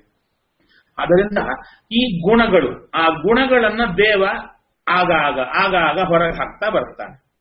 ಆ ಹೊರಗೆ ಹಾಕೋದು ಹೇಗೆ ಅಂದರೆ, ಆ ಒಳಗಿರುವ ದೇವರಿಗೆ ಹೆಸರೇನಿಟ್ಟಿರ್ತಾರಲ್ಲ, ದೇವರಿಗೆ ಹೆಸರು, ಅದು ಎಲ್ಲರೂ ಕರೆಯೋದರಿಂದ ಆ ಹೆಸರು ಅಂದ್ರೆ ಅದೊಂದು ದೇವರ ಗುಣ ತೋರಿಕೊಡುತ್ತೆ. ನಾಮಾನಿ ಗೌಣಾನಿ ವಿಖ್ಯಾತಾನಿ ಮಹಾತ್ಮನ. ದೇವರ ಹೆಸರು ಒಂದೊಂದು ಕೂಡ ಆತನ ಗುಣ ತೋರಿಸಿಕೊಡುತ್ತೆ. ಗೊತ್ತಿದ್ದೋ ಗೊತ್ತಿಲ್ಲದೇನೋ ವಿಷ್ಣು ಸಹಸ್ರನಾಮ ಹೇಳಿದರೆ ಫಲ ಇದೆಯೋ ಇಲ್ವೋ? ಇದೆ. ಹಾಗೆ ದೇವರ ಹೆಸರು, ದೇವರಿಗೆ ಒಂದು ಹೆಸರಿಟ್ಟಾಗ ಎಲ್ಲರೂ ಆ ವ್ಯಕ್ತಿಯನ್ನೇ ಅಂದುಕೊಂಡಾದ್ರು ಆ ನಾಮ ಉಚ್ಚಾರ ಮಾಡಿದಾಗ ಆ ವ್ಯಕ್ತಿಯಲ್ಲಿದ್ದ ದೇವರನ್ನ ಕರೆದಂತಾಗಿ ಆ ದೇವರು ಆ ವ್ಯಕ್ತಿಯಲ್ಲಿ ಆ ಗುಣಗಳನ್ನ ಪ್ರಕಟ ಮಾಡ್ತಾ ಬರ್ತಾನೆ. ಹೇಗೆ ದೇವರನ್ನ ನಾವು ಆನಂದಮಯ ಗುಣಪೂರ್ಣ ಅಂದ್ರೆ ಗುಣಗಳು ತುಂಬುತ್ತಾನೆ, ಆನಂದಮಯ ಅಂದ್ರೆ ಆನಂದ ಕೊಡ್ತಾನೆ, ದೋಷರಹಿತ ಅಂದ್ರೆ ದೋಷ ತೆಗಿತಾನೆ. ಹಾಗೆ ಯಾವ ಹೆಸರಿದೋ ಆ ಹೆಸರಿಂದ ಕರೆದರೆ ಅಲ್ಲಿರುವ ದೇವ ಆ ಜೀವಿಗೆ ಆ ಗುಣಗಳು ಕೊಡ್ತಾ ಹೋಗ್ತಾನೆ. ಇದು ರಹಸ್ಯ. ಹಾಗೆ ಆ ಜೀವಿ ದೊಡ್ಡವನಾದ ಕೂಡಲೇ ಅವನಿಗೆ ತಿಳಿಸಿಕೊಡ್ತಾರೆ ದೊಡ್ಡವರು. ಈಗ ಚಾರ್ಜ್ ತಪ್ಪಿ ಹೋಗಿದೆ. ದೊಡ್ಡವರು ತಿಳಿಸಿಕೊಡ್ತಾರೆ, ನೋಡಪ್ಪ, ನಿನ್ನೊಳಗಿರುವ ದೇವರಿಗಿಟ್ಟ ಹೆಸರಿದು. ನಿನ್ನನ್ನ ಯಾರು ಕರೀತಾರೆ, ಆ ಕರೆದಾಗ ಇದು ನನ್ನನ್ನಲ್ಲ, ಈ ಶಬ್ದ ನನ್ನ ಸ್ವಾಮಿಯನ್ನ ಹೇಳುತ್ತಾ ಇದೆ ಅಂತ ಅನ್ವಯ ಮಾಡುತ್ತಾ ಬಾ. ಅವಾಗೇನಾಗುತ್ತೆ, ಭಗವಂತ ನಿನ್ನಲ್ಲಿ ವಿಶೇಷ ಗುಣಗಳು ಪ್ರಕಟ ಮಾಡುತ್ತಾನೆ, ಸಾಧನೆ ಓಡುತ್ತಪ್ಪ ಅಂತ ಒಳಗೆ ರಹಸ್ಯ ಉಪದೇಶ ಕೊಡ್ತಾರೆ. ಇದು ನಾಮಕರಣದ ರಹಸ್ಯ. ಈಗ ರುದ್ರದೇವರು ಕೇಳಿದ್ದು, ಹುಟ್ಟಿದ ಕೂಡಲೇ ನನ್ನೊಳಗಿರುವ ಭಗವಂತನಿಗೆ ಯಾವ ಹೆಸರಿಡುತ್ತೀರಾ ಅಂದರೆ, ನನ್ನಲ್ಲಿ ಹುಟ್ಟಿದ ಮೇಲೆ ಏನೇನು ಕಾರ್ಯಗಳಾಗಬೇಕೋ ಆ ಕಾರ್ಯಗಳು ನನ್ನಲ್ಲಿ ಆಗಬೇಕಾದರೆ ನನ್ನಲ್ಲಿ ಏನೇನು ಗುಣಗಳು ಹೊರಗೆ ಬರಬೇಕೋ ಆ ಗುಣಗಳಿರ್ತಕ್ಕಂಥ ಹೆಸರು ದೇವರಿಗೆ ಇಡುತ್ತೀರಲ್ಲ. ಅಂದರೆ ನಾನು ದೇವರ ಹೆಸರದು, ನನ್ನೊಳಗಿರುವ ದೇವರಿಗಿಡುವ ಹೆಸರು ನಾಮ ಮಂತ್ರ. ದೇವರ ಹೆಸರೇನು? ಕೇಶವ. ನಮ್ಮ ಪಾಲಿಗದು ಮಂತ್ರ. ಕೇಶವಾಯ ನಮಃ, ಕೇಶವಾಯ ಸ್ವಾಹ ಅಂತ ಮಂತ್ರ, ಅವನಿಗದು ಹೆಸರು. ಹಾಗೆ ನಮ್ಮೊಳಗಿರುವ ದೇವರಿಗೆ ಅವರು ಹೆಸರಿಟ್ರೆ ನಮ್ಮ ಪಾಲಿಗದು ಮಂತ್ರ. ಅದರಿಂದ ಯಾವ ಈ ದೇವರಿಗೆ ಯಾವ ಹೆಸರು ಕೊಡುತ್ತೀರಿ, ಆ ಹೆಸರಿಂದ ನಾನು ಉಪಾಸನೆ ಮಾಡಿ ದೇವರನ್ನ ನನ್ನ ಸಿದ್ಧಿ ಪಡ್ಕೊಳ್ಳಿಕ್ಕಾಗುತ್ತಲ್ಲ, ಆ ಮಾರ್ಗ ಕೊಡಿ. ನನ್ನೊಳಗಿರುವ ದೇವರ ಗುಣಗಳ ತೋರುವಂಥ ಮಂತ್ರ ಕೊಡಿ ಅಂತತ್ರು. ಅಳೋದು ಯಾಕೆ? ಕೊಡೋದೇನು ಕೊಟ್ಟೇ ಕೊಡ್ತಾರಲ್ಲ. ಬ್ರಹ್ಮದೇವರಾದ್ರು ಹುಟ್ಟು ಕೊಟ್ಟವರು ನಾಮಕರಣ ಮಾಡಲ್ವೇ? ಅಳೋದು ಯಾಕೆ ಅಂದ್ರೆ, ದೇವರ ಮಂತ್ರ ಉಪದೇಶ ಕೇಳಿಕೊಂಡ್ರೆ ಹೊರತು ಕೊಡಬಾರದು. ಮಂತ್ರೋಪದೇಶ ಯಾರು ಕೇಳಿದ್ರೆ ನಾವೇ ಬಂದು ಕೊಟ್ಟರೆ ಅದು ಬೆಲೆ ಇರಲ್ಲ. ಬಂದು ಕೇಳ್ಕೊಂಡು ಕೊಡ್ತೀರಾ ಅಂತ ಹೇಳಿದ್ರೇನೆ ಆಗುತ್ತೆ. ಆ ಕೇಳೋದ್ರಲ್ಲಿ ಕೂಡ ಎಲ್ಲರೂ ಕೇಳ್ತಾರೆ, ಸ್ವಾಮಿ ಕೊಡ್ತೀರಾ ಅಂತಾರೆ. ನೋಡೋಣ ಅಂದ್ರೆ ಸರಿ ನೋಡೋಣ ಅಂತ ಹೋಗ್ಬಿಡ್ತಾರೆ ಕೆಲವರು ಹಿಂದೆ ಬಿದ್ದು ತಿರುಗ್ತಾ ಇರ್ತಾರೆ. ಅವಾಗ್ಲೂ ಸ್ವಾಮಿಗಳು ಇಲ್ರಿ ಆಗಲ್ಲ ಮತ್ತು ನೋಡೋಣ ಅಂದ್ರೆ ಪುನಗೆ ಗುಳೋ ಅಂತ ಅಳೋರು ಇರ್ತಾರಲ್ಲ ಸ್ವಾಮಿ ಹತ್ರ, ನೀವು ನೋಡಿರ್ತೀರಾ, ಹುಚ್ಚಾತ್ಮರ ಹತ್ರ ಸ್ವಾಮಿ ಕೊಳ್ಳೇಬೇಕು, ಕಾಲಿಡಿದು ಮಾಡಿರ್ತಾರೆ. ಯಾಕ್ರಿ ಅಷ್ಟು ಅಳಬೇಕು? ಟೈಮ್ ಅಂದ್ರೆ ಕೋಟೆ ಕೊಡ್ತಾರಲ್ಲ ಅಂತ ಸುಮ್ಮನೆ ಹೋಗೋದಲ್ಲ. ಅಂದ್ರೆ ನಾವು ಅದರ ಬಗ್ಗೆ ತೋರಿಸುವಂತ ಶ್ರದ್ಧೆ, ಅಳು. ಅದನ್ನ ಹೇಳ್ತಾರೆ, ದೇವರನ್ನ ನೋಡುವಂತ ಮನಸ್ಸು ಬಾರದಿದ್ರೆ ಮನಸ್ಸೇ ಬಂದಿಲ್ಲ ಅಂತ ಅಳಯ್ಯ ಅಂತ. ಅಳೋದು ಮುಂಚೆ ಕಲಿ ಅಂತ ಹೇಳ್ತಾರೆ. ದೇವರ ಮುಂದೆ ಅಳೋದು ಕಲಿಬೇಕಂತೆ. ಇದೊಂದು ಆರ್ಟಿಕಲ್ ಬರೆದಿದ್ರು, ಈ ಸಪ್ತಗಿರಿ ಅಂತ ಮ್ಯಾಗಝೈನ್ ಬರ್ತಾ ಇತ್ತು. ತೆಲುಗಿನೊಬ್ಬರು ಯಾರೋ ಬರೆದಿದ್ರು, ಬಹಳ ಚೆನ್ನಾಗಿ ಬರೆದಿದ್ರು. ಏಡುಪು ಅಂತ ತೆಲುಗಿನಲ್ಲಿ, ಅಳುವು ಅಂತ ಬರೆದಿದ್ರು. ನಾನು ಏನಪ್ಪ ಅಳು ಅಂತ ಬರೆದ್ರಲ್ಲ, ಏನ್ ಆರ್ಟಿಕಲ್ ಅಂತ ನೋಡಿದ್ರೆ ಬಹಳ ಚೆನ್ನಾಗಿ ಬರೆದ್ರು. ನಿನಗೆ ಇಷ್ಟೆಲ್ಲ ಬೇಕು, ಊರಿಗೆ ಬರ್ತಾ ಇಲ್ಲ ಅಡಯ್ಯ. ಕೊನೆಗಂದ್ರು ಅಳು ಬರ್ತಾ ಇಲ್ಲ ಅಂತ ಅಳು ಅಂದ್ರು. ಅಳು ಬರ್ತಾ ಇಲ್ಲ ನನಗೆ ಅಂತ ಅಳು ಅಂದ್ರು. ಇಲ್ಲಿ ಕೊನೆ ಒಗ್ಗರಣೆ ಕೊಡ್ತಾರೆ, ಅಳು ಬರ್ಲಿಲ್ಲ, ಅದು ನಿನಗಾಗಿ ಬರಲ್ಲ, ಹತ್ತವರು ಕೊಡಬೇಕು ಅಂದ್ರು. ಯಾರು? ರುದ್ರದೇವರು.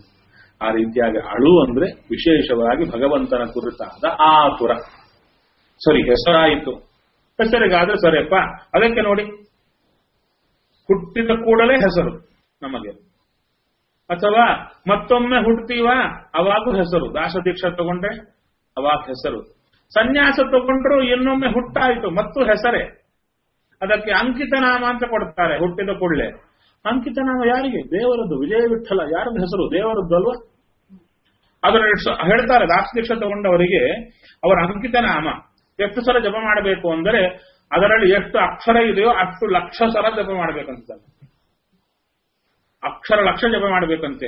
ಆಗ ಗುರುಗಳು ಆ ದೇವರಿಗೆ ಆ ಹೆಸರಿಟ್ಟಾಗ ಯಾವ ಉದ್ದೇಶದಿಂದ ಕೊಟ್ಟಿರ್ತಾರೋ ಅವೆಲ್ಲ ಹೊರಗೆ ಬರುತ್ತೆ. ಇದು ಆ ಅಂಕಿತ ನಾಮದಲ್ಲಿ ಹೆಸರು. ಅಂಕಿತ ಕೊಡಿ ಅಂತ ಹತ್ರ ಬ್ರಹ್ಮದೇವರ ಹತ್ರ. ಸರಿ, ಹೆಂಡತಿ ಕೊಡಿ ಅಂತ ಹತ್ರಲ್ಲ, ಅದಕ್ಕೇನು ಹೇಳ್ತೀರಾ ಅಂದ್ರೆ ಇವರ ಅಪರೋಕ್ಷ ಜ್ಞಾನಿಗಳಂತೂ ಗೊತ್ತಾಯ್ತಲ್ಲ, ವ್ಯಾಮೋಹ ಕಳ್ಕೊಂಡವರಂತೂ ಗೊತ್ತಾಯ್ತಲ್ಲ, ನಮ್ಮಂತೆ ಹೆಂಡತಿ ಮೇಲೆ ಅಭಿಮಾನ ಇರೋರು ಅಲ್ಲ ಅಂತ ಗೊತ್ತಾಯ್ತಲ್ಲ. ಹೆಂಡತಿಗಾಗಿ ಅಳತಾರ ಇವರು.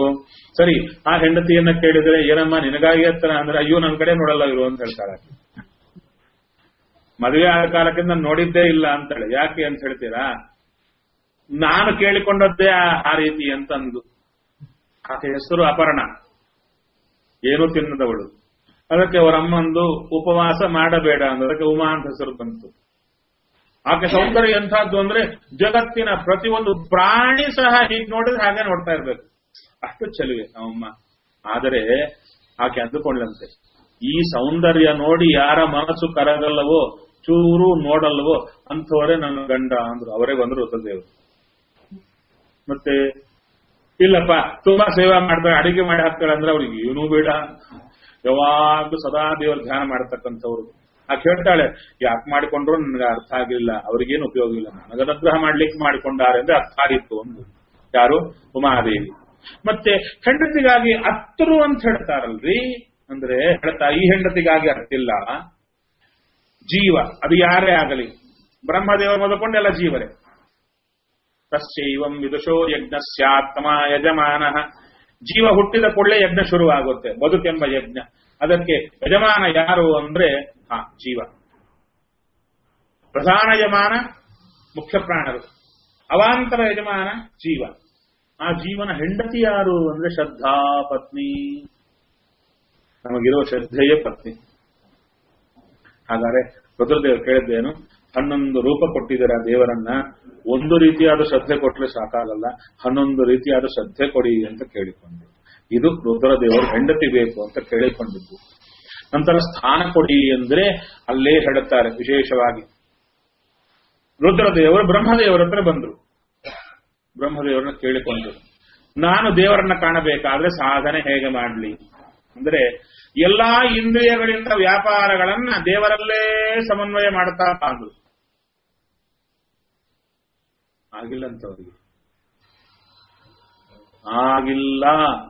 ಎಲ್ಲಾ ಇಂದ್ರಿಯಗಳ ವ್ಯಾಪಾರವನ್ನ ದೇವರಲ್ಲೇ ಇಡ್ಲಿಕ್ಕೆ ನನಗಾಗ್ತಾ ಇಲ್ಲ ಅಂದ್ರೆ ನಂಪಾಡಿ ನಾವು. ಆಗ ಬ್ರಹ್ಮದೇವರು ಹೇಳ್ತಾರೆ, ಮನಸ್ಸಾದ್ರೂ ಇಟ್ಟು ನೋಡು. ಮನಸ್ಸೊಂದು ಇಡ್ಲಿಕ್ಕಾಯ್ತಂತೆ. ಅದಕ್ಕೆ ದೇವರು ಪ್ರತ್ಯಕ್ಷ ಆಗಿ ದರ್ಶನ ಕೊಟ್ಟು ಮನಸ್ಸಿಗೆ ನಿಯಾಮಕರಾಗು ಅಂತ ಮಾಡಿದ್ರು. ಅದು ಸ್ಥಾನ ಕೊಡೋದು. ಸರಿಪ್ಪ, ಆ ಮನಸ್ಸಲ್ಲಿ ಕೂತ್ಕೊಂಡು ಏನ್ ಮಾಡ್ತಾರೆ ಇವರು ಅಂದ್ರೆ ಎಲ್ಲರ ಮನಸ್ಸಿನಲ್ಲಿ ಆಲೋಚನೆಗಳು ಹುಟ್ಟಾಕ್ತಾರೆ. ಅದರಿಂದ ಏನಾಯ್ತು ಅಂದ್ರೆ ಅವರವರಲ್ಲಿ ಅವರವರ ಕರ್ಮಾನುಸಾರ ಹುಟ್ಟು ಹಾಕುವ ಆಲೋಚನೆಗಳೇ ದೇವರ ಪೂಜಾ ಅಂತ ಮಾಡ್ತಾರೆ. ಪೂಜಾ ಮಾಡ್ಲಿಕ್ಕೆ ಜಾಗ ಕೊಡಿ ಅಂತ ಕೇಳಿದರು. ಅದೇ ಮನಸ್ಸೆಂಬ ಸ್ಥಾನ ಪಡೆದರವರು. ಇದು ಕೇಳಿದ್ದು ನಾಮಕರಣ, ಹೆಂಡತಿ, ಸ್ಥಾನ. ಇಷ್ಟು ಆಳವಾದ ಆಂತರ್ಯ, ಇದೇ ಅರ್ಥ, ಇದು ಬೇರೆ ಅರ್ಥ ಅಲ್ಲ, ಇದೇ ಅರ್ಥ ಇರೋದು. ಇಂಥದ್ದಿರುವಾಗ ಅದಕ್ಕಾಗಿ ವಿಶೇಷವಾಗಿ ಇದು ಅತ್ರೆ ಹೊರತು ಕೊಡಲ್ಲಯ್ಯ, ಇದು ಅಂತ ಅಪರೂಪದ ಭಾಗ್ಯ, ಹಿಂದೆ ಬಿದ್ರೆ ಹೊರತು ಕೊಡಲ್ಲ ಅಂತ ತೋರಿಕೊಟ್ರು. ಅದನ್ನ ಅರ್ಥ ಮಾಡಿಕೊಂಡು ಅಯ್ಯೋ ರುದ್ರದೇವರ ಹತ್ರು ಅಂತ ಹೋಗಿಬಿಟ್ರೆ ಎಂಥ ಅರ್ಥ ನೋಡಿ. ಹೌದಲ್ವ? ನಾ ಹೇಳಿ ಸತ್ಯನಾ ಅಲ್ಲ ಅಂತ ಹೇಳಿ. ಹಾಗಾದ್ರೆ ಇದು ನೀವು ಹೇಳಿಕೊಟ್ರಿ ಅಂತ ಹೇಳ್ತೀರಾ? ತಪ್ಪು ಅಂತ ಅರಣ್ಯಕಾಚಾರ ಹೇಳಿಕೊಟ್ಟ, ಅವರು ತೋರಿದ ಮಾರ್ಗದರ್ಶನ. ಯಾಕೆ ಅವರೇ ಎಲ್ಲ ಹತ್ತದ್ದು, ಅವರೇ ಅಲ್ಲ ಅಲ್ಲಿ ಹೋಗಿ ಹತ್ತದ್ದು. ಅರಣ್ಯಕಾಚಾರ ಅಲ್ಲಿ ರುದ್ರದೇವರ ಸನ್ನಿಧಾನ ಏನಿದೆ ಅವರೇ ಹತ್ತದ್ದಲ್ಲಿ ಹೋಗಿ. ಯಾಕೆ ಅರಣ್ಯಕಾಚಾರರ ಬೃಂದಾವನ ಹಿಂದೆ ರುದ್ರದೇವರಿದ್ದಾರೆ, ಎಲ್ಲೂ ಇಲ್ಲ ಮೂರ್ತಿ. ಪಂಚಮುಖಿ ರುದ್ರದೇವರ ಮೂರ್ತಿ ಲಿಂಗ ಇರುತ್ತಷ್ಟೇ ಹೊರತು ಮೂರ್ತಿ ಪೂಜಾ ಇಲ್ಲ, ನಿಷಿದ್ಧ ಭೃಗುವರ ಶಾಪದಿಂದ. ಆದರೆ ಆ ಶಾಪ ಯಾರಿಗೆ ವರ್ತಿಸುತ್ತೆ ಅಂದ್ರೆ ಮಿಕ್ಕವರಿಗೇನೆ, ಇವರಿಗಿಲ್ಲ. ರಘುಪ್ರೇಮ ತೀರ್ಥರ ವೃಂದಾವನ ಮೇಲೆ ರುದ್ರದೇವರ ಮೂರ್ತಿ, ಪಾರ್ವತಿ ದೇವರ ಮೂರ್ತಿ ಇದೆ. ಅರಣ್ಯಕಾಚಾರ ವೃಂದಾವನ ಮೇಲೆ ರುದ್ರದೇವರ ಮೂರ್ತಿ ಇದೆ. ಅಲ್ಲ, ಅವರಿಗೆ ಆ ಶಾಪದ ವಿಷಯ ಗೊತ್ತಾಗಿಲ್ಲೇನು ಅಂದ್ರೆ ಗೊತ್ತು, ಅವರಿಗೆ ಅಮೆಂಡ್ಮೆಂಟ್ ಇದೆ. ಆ ದೇವತೆಗಳು ಅವರು ಬೇರೆ, ಅವ್ರ ಉಪಾಸನಾ ಕ್ರಮ ಬೇರೆ, ಆದ್ದರಿಂದ ಅವರು ಬೇರೆ, ನಮಗೆ ಇಲ್ಲ. ರುದ್ರದೇವರ ನಿರ್ಮಾಲೆ ನಾವು ತಗೋಬಾರ್ದು, ಹೌದಾ? ವ್ರೀಡಯಾಪಿ, ತಮಾಷೆಗಾದ್ರೂ ತಗೋಬೇಡ ಅಂದ್ರು ಆಚಾರ್ಯರು. ಆದರೆ ಮಹಾಗಣಪತಿ ರುದ್ರದೇವರ ನಿರ್ಮಾಲೆ ತಗೋಬೇಕೋ ಬೇಡವೋ?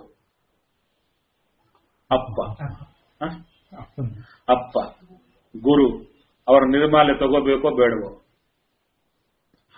ಅಂದ್ರೆ ಈ ರೂಲು ಮಿಕ್ಕವರಿಗೆ, ಯಾರಿಗೆ ಯೋಗ್ಯತೆ ಇಲ್ಲದವರು ತಗೋಬೇಡಿ ಅಂದ್ರಷ್ಟೇ. ಯಾರಿಗೆ ಆ ನಿರ್ಮಾಲ್ಯ ತಗೊಂಡು ಹರಿಭಕ್ತಿ ಉದ್ಧಾರ ಆಗಿ ವಿಶೇಷವಾಗಿ ಬರುತ್ತೋ ಅವರು ತಗೋ. ಇಂದ್ರದೇವರು, ಕುಮಾರ, ಗಣಪತಿ, ಮಕ್ಕಳು, ಅವರಿಗದು ವಿಧಿ. ಮಿಕ್ಕವರಿಗೆ ಬೇಡ ಅನ್ನೋದು. ಯಾಕೆ? ಧಾರಣೆ ಮಾಡುವ ತಾಕತ್ತಿಲ್ಲ, ಆದ್ದರಿಂದ ಅದಕ್ಕೆ ಬೇಡ ಅಂದ್ಬಿಟ್ಟು ಅಷ್ಟೇ ಹೊರತು ನಿಷೇಧದಲ್ಲಿ ತಾತ್ಪರ್ಯ ಏನು ಎಂಬುದು ನಾವು ನೋಡಬೇಕಷ್ಟೇ ಹೊರತು ಇನ್ನೊಂದಲ್ಲ. ಸರಿ, ಹಾಗಾದರೆ ರುದ್ರ ದೇವರು ವಿಶೇಷವಾಗಿ ತಮ್ಮ ತಮ್ಮ ಬೇಡಿಕೆಗಳನ್ನ ಪಡೆದ್ರು. ನಂತರ ಸೃಷ್ಟಿ ಮಾಡಯ್ಯ ಅಂದರೆ ಪ್ರಮಥಗಣಗಳನ್ನ, ಭೂತಗಣಗಳನ್ನ, ಶ್ವೇತಗಣಗಳನ್ನು ಸೃಷ್ಟಿ ಮಾಡಿದ್ರು. ಅವು ಇದ್ದದ್ದನ್ನೇ ತಿನ್ಲಿಕ್ಕೆ ಶುರು ಮಾಡಿದ್ರು. ಹೇಳ್ತಾರೆ, ಅಲಂ ಈದೃಶೀಭಿ ಪ್ರಜಾಭಿ ದಹಂತೀಭಿ ಮಯಾಸ, ನನ್ನ ಸಹಿತ ಸುಟ್ಟು ಬಿಡ್ತಾಯಪ್ಪ ನಿನ್ನ ಸೃಷ್ಟಿ, ಅದರಿಂದ ಸಾಕು ಮಾಡೋದು. ಸ್ವಾಮಿ, ಅದಕ್ಕಾಗಿಯೇ ಕಾದಿದ್ದೆ, ನನಗೂ ಇಷ್ಟ ಇದ್ದಿಲ್ಲ, ಹೇಳಿದ್ದೀರಿ, ಮಾಡಿದೆ, ಆಯಿತು, ಅಪ್ಪಣೆ ಕೊಟ್ಟ ತಪಸ್ಸಿಗೆ ಹೋಗ್ತೇನೆ ಎಂದು ವನಂ ನಿವೇಶ, ವನವನ್ನ ಪ್ರವೇಶ ಮಾಡಿದಂತೆ. ಯಾವ ವನ? ನಾಡಿಗಳ ವನ ಪ್ರವೇಶ ಮಾಡಿ ಮನಸ್ಸನ್ನ ಪ್ರವೇಶ ಮಾಡಿದ್ರು ರುದ್ರದೇವರು. ನಂತರ ನೋಡಿದರು ಬ್ರಹ್ಮದೇವರು ಇಬ್ಬರಿಗೆ ಹುಟ್ಟು ಕೊಟ್ಟರು. ಯಾರು? ಸ್ವಯಂಭುವಮ್ಮನು, ಶತರೂಪಾದೇವಿ. ಶರೀರ 2 ಭಾಗ ಮಾಡಿದ್ರು, ಅದರಿಂದ ಇಬ್ಬರು ಬಂದರು. ತುಂಬಾ ಜನ ಕೇಳ್ತಾರೆ, ಏನು ಭಾಗವತವೋ ನಿಮ್ದು, ನೀವೇ ಹೇಳಿಕೋಬೇಕಪ್ಪ. ಒಬ್ಬ ಅಪ್ಪನಿಗೆ ಹುಟ್ಟಿದ 2 ಮಕ್ಕಳು, ಅದರಲ್ಲಿ ಅಣ್ಣ ತಂಗಿ ಮದುವೆ ಆದರು. ಅವರಿಬ್ಬರಿಗೆ ಅದು ಅಣ್ಣ ತಂಗಿ ಅಂತೀರಾ, ಗಂಡ ಹೆಂಡತಿ ಅಂತೀರಾ ನೀವು? ಅಲ್ಲ ರೀ, ನಾವು ಮಾಡ್ಕೋಬಾರದು, ತಪ್ಪು ಅಂತೀರಾ, ಅವ್ರು ಮಾಡ್ಕೋಬಹುದಾ? ಅದಕ್ಕೆ ಸಾಮಾನ್ಯ ಉತ್ತರ ಕೊಡೋದೇನು ಹೇಳಿ? ದೇವತೆಗಳದು ನಮ್ಮಂತೆ ದೇವತೆಗಳಲ್ಲ ಅಂತ. ಆದರೆ ಈ ಉತ್ತರ ಕೊಡುವ ನಮಗೆ ಒಳಗೆ ಕುಟುಕ್ತಾ ಇರುತ್ತೆ. ಏನೋಪ್ಪ, ನಾವು ಉತ್ತರ ಕೊಟ್ಟುವಾರಿ ಏನ್ ಅವ್ರಿಗಂತಿಲ್ಲ. ಹಾಗಾದ್ರೆ ಅವರಲ್ಲಿ ಯಾವ ಸಂಬಂಧಗಳು ಇಲ್ಲ ಅಂದ್ರೆ ಯಾವುದು ಬೇಡಪ್ಪ. ಮತ್ತೆ ಅಪ್ಪ, ಅಮ್ಮ, ಅಕ್ಕ, ತಂಗಿ ಎಲ್ಲ ಸಂಬಂಧಗಳು ಅಲ್ಲಿ. ಶ್ರೀನಿವಾಸ ಹೇಳ್ತಾನೆ, ನನ್ನ ಸೊಸಿ ಹಾಗೆ ಹೀಗೆ ಹೇಳ್ತಾರೆ. ಎಲ್ಲರಿಗೂ ಸಂಬಂಧಗಳಿವೆ, ಹೆಂಡತಿ ಇದ್ದಾಳೆ, ಮಕ್ಕಳಿದ್ದಾರೆ, ಎಲ್ಲರಿದ್ದಾರೆ. ಈ ಸಂಬಂಧಗಳೆಲ್ಲ ಉಳಿದಿದ್ದಾಗ ಹುಟ್ಟಿದವರು ಅಣ್ಣ ತಂಗಿ ಆದಾಗ ಮದುವೆ ಹೇಗೆ ಮಾಡಿದ್ರು ಅಂದ್ರೆ ಅಲ್ಲಿ ರಹಸ್ಯ, ದೇವತಾ ರಹಸ್ಯ ಮಾಡಿಕೋಬಹುದು ಅಂದ್ರೆ ಅದು ಸರಿಯಾದ ಉತ್ತರ, ಮನಸ್ಸಿಗೆ ಟಕಲ್ಲ. ಉತ್ತರ ಇಷ್ಟೇ, ಸ್ಪಷ್ಟವಾದ ಉತ್ತರ. ಹುಟ್ಟಿದ ಮೇಲೆ ಮದುವೆ ಆದವರಲ್ಲ ಅವರು, ಮದುವೆಯಾಗೇ ಹುಟ್ಟಿ ಬಂದರು. ಹೇಗೆ ಅಂದರೆ, ಲಕ್ಷ್ಮೀದೇವಿ ಕ್ಷೀರ ಸಮುದ್ರದಿಂದ ಮಾಂಗಲ್ಯ ಸೂತ್ರ ಕಟ್ಟಿಕೊಂಡೇ ಹುಟ್ಟಿದಂತೆ. ದೇವರು ಲಕ್ಷ್ಮೀದೇವಿ ದಂಪತಿಗಳು, ನಾವು ದಂಪತಿಗಳಾಗ್ತೀವಿ. ದಂಪತಿಗಳು ಅಂತ ಆಗೋದು ಹೇಗೆ? ಮೊದಲು ಇಬ್ಬರು ಮದುವೆ ಆಗದ ಸ್ಥಿತಿ ಒಂದಿರುತ್ತೆ, ಬ್ರಹ್ಮಚಾರಿ ಗಂಡು, ಹಾಗೆ ಆ ಹುಡುಗಿ ಬ್ರಹ್ಮಚಾರಿಣಿ, ಆ ಸ್ಥಿತಿ ಇತ್ತು. ನಂತರ ಮದುವೆ ಆಯಿತು, ಆ ಸ್ಥಿತಿಯೇ ಇಲ್ಲ ಇಬ್ಬರಿಗೆ. ಅನಾದಿಯಿಂದ ಇಬ್ಬರು ದಂಪತಿಗಳೇ. ಅವರು ದಂಪತಿಗಳಲ್ಲದೇ ಇದ್ದ ಕ್ಷಣವೇ ಇಲ್ಲ ಅನಾದಿಯಿಂದ. ಯಾರು? ಲಕ್ಷ್ಮೀ ನಾರಾಯಣರು. ಅದೇ ಥರ ಸ್ವಯಂಭುವ ಮನು ಶತರೂಪಾದೇವಿ ಸಹಜ ದಂಪತಿಗಳು. ಅವರು ಹುಟ್ಟಿ ಬರೋದೇ ದಂಪತಿಗಳು ಬಂದರು. ಅದರಿಂದ ಅವರು ಬಂದ ಮೇಲೆ ಮದುವೆ ಆಗಿದ್ರೆ ಅಯ್ಯೋ ಅಣ್ಣ ತಂಗಿ ಹೀಗೆ ಮದುವೆ ಆದ್ರು ಅಂತ ಹೇಳಬಹುದು. ಬರೋ ಕಾಲಕ್ಕೇನೆ ಗಂಡ ಹೆಂಡತಿನೇ ಬಂದ್ರೆ ನಾವು ಕರೆದು ಮನೆಗೆ ದಂಪತಿಗಳನ್ನ ಬಂದ್ರು, ಕೇಳಿದ್ವು, ಬಂದ ಮೇಲೆ ಮದುವೆ ಆದ್ರು ಅಂದ್ರೆ ಮದುವೆ ಮಾಡಿಕೊಂಡೇ ಬಂದ್ರು ಅಲ್ವಾ? ಅದೇ ತರ ಅವರು ಹುಟ್ಟಿದ್ದೇ ದಂಪತಿಗಳಾಗಿ ಬಂದ್ರು. ಇದು ಯಾಕಂತೀರಾ? ತಾತ್ಪರ್ಯ ಹೇಳ್ತಾರೆ, ದೇವತೆಗಳು ಜೊತೆ ಜೊತೆ ಪಾರ್ವತಿ ಪರಮೇಶ್ವರರು ಏನವರು ಮೊದಲು ಅಂದ್ರೆ ಮದುವೆ ಆಗದೇ ಇದ್ರ ಅನಾದಿ ದಂಪತಿಗಳೇ ಅವರು. ಮೇಲ್ನೋಟಕ್ಕೆ ಆಕೆ ಪರ್ವತ ರಾಜಕುಮಾರಿಯಾಗಿ ಹುಟ್ಟಿ ನಂತರ ಇವರು ಬಂದು ಹೀಗೆ ಆಗಿದ್ದಷ್ಟೇ ಹೊರತು ಸಹಜ ದಂಪತಿಗಳು. ಭಾರತೀ ದೇವಿ ವಾಯುದೇವರು ಏನು ನಾವು ನೋಡಿ ಮಾಡಿದ್ದ ಮ್ಯಾಚ್ ಅವ್ರದ್ದೇ ಅಲ್ಲ, ಸಹಜವಾಗಿ ಅನಾದಿ ದಂಪತಿಗಳೇ. ಹಾಗೆ ಇವರು ದಂಪತಿಗಳು. ಆದ್ದರಿಂದ ಇವರು ಹುಟ್ಟಿದ್ರು, ಬ್ರಹ್ಮಚಾರಿಗಳಾಗಿದ್ರು, ಅಣ್ಣ ತಂಗಿ ಆಗಿದ್ರು, ಮದುವೆ ಆದ್ರೂ ಎಂಬ ಪ್ರಶ್ನೆಯೇ ನಾನ್ಸೆನ್ಸ್. ಎರಡು ಭಾಗ ಯಾಕೆ ಮಾಡಿದ್ರು ಅಂದ್ರೆ ದಂಪತಿಗಳು ಅಂತ ತೋರ್ಲಿಕ್ಕಾಗಿ. ಒಂದು ವೇಳೆ ನೋಡಿ, ಅವಳಿ ಜವಳಿ ಹುಟ್ಟುತ್ತಾರೆ, ಹುಟ್ಟಿದ್ರೆ ಒಂದೇ ಹೊಟ್ಟೆಯಿಂದೇ ಹುಟ್ಟುತ್ತಾರೆ, ಹೊಟ್ಟೆ ಎರಡು ಭಾಗ ಆಗಿ ಹುಟ್ಟೋದಿಲ್ಲ ಅಲ್ವಾ? ಅದೇ ತರ ಬ್ರಹ್ಮದೇವರು ಕೂಡ ಒಂದೇ ಇದರಿಂದಲೇನೆ ತಾವು ಭಾಗ ಆಗದೆ ಒಂದೇ ರೂಪದಿಂದ ಹುಟ್ಟಿಸಬಹುದಾಗಿತ್ತು. ಏನಂತ? ಒಂದೇ ಶರೀರದಿಂದಲೇನೆ ಇಬ್ಬರನ್ನು ಹುಟ್ಟಿಸಿ ನನ್ನೆಷ್ಟಪ್ಪ ಹುಟ್ಟಿಸಿದವರು ನಾನು ಏನ್ ಬೇಕಾದ್ರೂ ಮಾಡ್ತೀನಿ ಅಂತ ಮದುವೆ ಮಾಡಿಬಿಟ್ಟಿದ್ರೆ ನಾವು ಅದೇ ಹೇಳ್ಕೊಂಡು ತಿರುಗ್ತಾ ಇದ್ವಿ, ದೇವತೆಗಳಿಗೆ ಏನಿಲ್ಲ ಅಂತ ಹೇಳಿ. ಇಲ್ಲಿ ಹಾಗಲ್ಲ, ಎರಡು ಭಾಗ ಮಾಡಿದ್ರು. ಯಾಕೆ ಅಂದ್ರೆ ದಂಪತಿಗಳಿವರು ಅಂತ ತೋರಲಿಕ್ಕಾಗಿ ಶರೀರ ಎರಡು ಭಾಗ ಮಾಡಿ ತೋರಿಸಿ. ಸರಿ, ಬಂದವರು ಕೇಳಿದ್ರು, ಸ್ವಾಮಿ ಹುಟ್ಟು ಕೊಟ್ಟಿದ್ದೀರಾ, ಸೃಷ್ಟಿ ಮಾಡಬೇಕು, ಸೃಷ್ಟಿ ಮಾಡಬೇಕಾದರೆ ಇರ್ಲಿಕ್ಕೆ ಜಾಗ ಬೇಕು, ಎಲ್ಲಿರಬೇಕು ಹೇಳಿ. 14 ಲೋಕಗಳಿವೆ, ಎಲ್ಲಿರಬೇಕು ನಾವು ಅಂದರೆ ಭೂಮಿಯಲ್ಲಿರಿ ಎಂದ್ರು. ನೋಡಿದರೆ ಭೂಮಿ ಇಲ್ಲವೇ ಇಲ್ಲ. ಅಯ್ಯೋ ರಾಮ, ಅದು ಬ್ರಹ್ಮದೇವರು ಗೊತ್ತಿಲ್ವಾ? ಗೊತ್ತಿತ್ತು. ಆ ಭೂಮಿ ಸ್ಥಾನದಲ್ಲಿ ಇಲ್ಲ. ಯಾಕೆ? ಅದನ್ನ ಹಿಡಿದಿರಬೇಕಾದ ವ್ಯಕ್ತಿ ಕೈ ಬಿಟ್ಟ. ವರಾಹನೇ ಎಲ್ಲಾ ಲೋಕಗಳನ್ನ ಹಿಡಿದಿರುವ ವ್ಯಕ್ತಿ, ವರಾಹ ರೂಪವೇ ಹಿಡಿದಿರುತ್ತೆ, ಅಲ್ಲಿ ಕೈ ಬಿಟ್ಟ. ಯಾಕೆ ಬಿಟ್ಟ? ಮಿಕ್ಕ ಲೋಕಗಳು ಬಿಡದೆ ಅಂದ್ರೆ ನಾನಿದ್ದೇನೆ ಅಂತ ತೋರಿಕೊಳ್ಳಲಿಕ್ಕೆ ಬಿಟ್ಟ. ಜಗತ್ತಿಗೆ ಗೊತ್ತಾಗ್ಲಿ ನಾನೇ ಹಿಡಿದಿರುವವ. ಅದಕ್ಕೆ ಹೇಳ್ತಾರೆ ಚತುರ್ದಶಿಯಲ್ಲಿ ಸೂರ್ಯಗತಿ ಪ್ರಕರಣದಲ್ಲಿ ಆದಿನಾಮಕ ನೀಲವರ್ಣ ವರಾಹ ಸಂಗಮಕಾರ ನಿಯಾಮಕ ಸರ್ವಾಶ್ರಯೋಪಿ, ಎಲ್ಲರಿಗೂ ಇವತ್ತು ಆಶ್ರಯ, ಪಕ್ಷಿಗಳಿಗೆ ಆಶ್ರಯ ವಿಶೇಷ, ಪಕ್ಷಿಗಳನ್ನು ಹಿಡಿದಿರ್ತಾನೆ ಅದಕ್ಕೆ ಹಾರುತ್ತೆ ಅಂತ ಹೇಳ್ತಾನೆ. ಭೂಮಿಯನ್ನು ಹಿಡಿದಿದ್ದ, ಕೈ ಬಿಟ್ಟ, ಅದಕ್ಕೆ ಹೋಯಿತು. ಯಾಕೆ? ಕೇಳಿಕೋ ಅಂತ ಹೇಳಿದ್ರು, ತರ್ತೇನೆ ಅಂತ ಹೇಳಿದ. ಅದಕ್ಕೆ ಬ್ರಹ್ಮದೇವರು ನೋಡಿದ್ರು, ಸರಿ ಸ್ವಾಮಿ ಹಿಡಿದವರು ನೀನೇ ತರಬೇಕು ಅಂತ ಚಿಂತನೆ ಮಾಡಿದ್ರು. ಬಂದೆ ಅಂತ ಓಡಿ ಬಂದ. ಇಲ್ಲಿಂದ ಮೂಗಿನಿಂದ ಬಂದ, ಮೂಗಿನಿಂದ ಓಡಿ ಬಂದ. ಅದು ನೋಡಿದ ಕೂಡಲೇ ಚಟಾಕಿ ಹಾರಿಸಿದ್ರು ವಾದಿರಾಜರು. ನೀನೆಲ್ಲರಿಗೂ ಅಪ್ಪ, ನಿನಗೂ ಅಪ್ಪ ಬಂದಲ್ಲ. ಯಾಕೆ?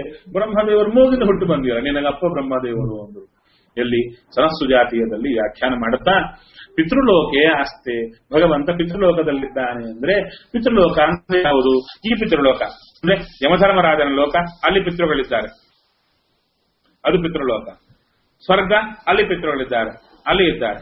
ಆದರೆ ಬ್ರಹ್ಮದೇವರ ಸಭಾದಲ್ಲಿ ಅಂದರೆ ಅದು ಪಿತೃಲೋಕ ಅನ್ನೋದು ಪಿತೃಗಳಿದ್ದಕ್ಕಲ್ಲಯ್ಯ, ತನ್ನ ಅಪ್ಪನ ಲೋಕ ಅಂತ ಹೇಳಿಕೊಂಡದ್ದು. ತಾನು ಹುಟ್ಟಿ ಬಂದಲ್ಲ, ಅದಕ್ಕೆ ಬ್ರಹ್ಮದೇವರು ಅಪ್ಪ ಆದರು ಅಂತ ಹೇಳ್ತಾರೆ. ಆ ರೀತಿಯಲ್ಲಿ ವರಾಹ ದೇವರಿಗೆ ಅಪ್ಪನ ಸ್ಥಾನ ಬಂದು ಬ್ರಹ್ಮದೇವರಿಗೆ. ಆ ರೀತಿಯಲ್ಲಿ ಮೂಗಿಂದ ಬಂದ ಹೆಬ್ಬೆರಳಿಷ್ಟು ಗಾತ್ರ. ವಾಯುಪುರಾಣ ಒಂದು ವಿಶೇಷ ಹೇಳುತ್ತೆ. ಅಲ್ಲಿ ಬಂದದ ಒಳಗೆ, ಆ ಕಮಲದೊಳಗೆ ಬ್ರಹ್ಮದೇವರಿದ್ದಿಲ್ಲ, ನಾರಾಯಣ ಇದ್ದ. ನಾರಾಯಣನೇ ಕೂತ್ಕೊಂಡಿದ್ದ. ಅವನನ್ನೇ ಬ್ರಹ್ಮ ಅಂತ ಕರೆಯೋದು. ನಾರಾಯಣನೇ ಕೂತಿದ್ದ. ಆ ಭೂಮಿ ಹೋದದ್ದು ನೋಡಿದ, ತರ್ತೇನೆ ಅಂತ ತಾನೇ ವರಾಹನಾಗಿ ಹೊರಟ ತಂದು ಬಿಟ್ಟ ಅಂತ ವಾಯುಪುರಾಣ ಪಟ್ಟವಾಕ್ಯ. ಯಾವ ಸತ್ಯ? ಬ್ರಹ್ಮದೇವರಿದ್ದ ಸತ್ಯನ, ನಾರಾಯಣನೇ ಹೊರಟ ಸತ್ಯನ? ಅದೆರಡು ಸತ್ಯ. ಯಾಕೆ? ಬ್ರಹ್ಮನಲ್ಲಿ ಬ್ರಹ್ಮನಾಮಕನಾಗಿ ಸ್ವಾಮಿ ನಿಂತಿದ್ದ. ನೋಡಿ ಎಷ್ಟು ಚೆನ್ನಾಗಿ ಷೋಡಶಿ ಒಂದು ಗೊತ್ತಾದ್ರೆ ಆನಂದ, ಆನಂದ ಎಲ್ಲ ಕಡೆ ಆನಂದವೇ. ಅಲ್ಲಿ ಹೇಳುತ್ತಾರೆ, ಬಿಂಬ ಆಲೋಚನೆ ಮಾಡಿದರೆ ನಾವು ಆಲೋಚನೆ ಮಾಡುತ್ತೇವೆ. ಸುಷುಪ್ತ ಪ್ರಕರಣದಲ್ಲಿ ಹೇಳ್ತಾರೆ, ಗೃಹಾತಿ ಗೃಹಾತಿ, ದೇವರು ಹಿಡಿದ್ರೆ ಬಿಂಬ ನಾವು ಹಿಡಿತೇವಂತೆ. ಗಚ್ಚತಿ ಗಚ್ಚತಿ, ಆತ ಹೊರಟ್ರೆ ನಾವು ಹೊರಡ್ತೇವೆ. ವಿಸೃಜತಿ ವಿಸೃಜತಿ, ಮಲಮೂತ್ರ ವಿಸರ್ಜನೆ ಮಾಡಿದಂತೆ ಆಕ್ಷನ್ ಮಾಡಿದ್ರೆ ನಾವು ಮಾಡುತ್ತೇವೆ, ಇಲ್ಲದಿದ್ದರೆ ಬಿದ್ದು ಬಿಡುತ್ತೇವೆ. ಹಾಗಾದರೆ ಬಿಂಬ, ಬ್ರಹ್ಮದೇವರ ಬಿಂಬ ಒಳಗೆ ಕೂತಿದ್ದಾನಲ್ಲ, ಬ್ರಹ್ಮನಾಮಕನಾಗಿ ಅವ ಆಲೋಚನೆ ಮಾಡಿದಂತೆ ಮಾಡಿದ್ರೆ ಬ್ರಹ್ಮದೇವರು ಆಲೋಚನೆ ಮಾಡಿದ್ರು ಹೇಗೆ ತರಬೇಕು ಅಂತ. ಆತನು ಮಾಡಿದ, ಇವರು ಮಾಡಿದ್ರು.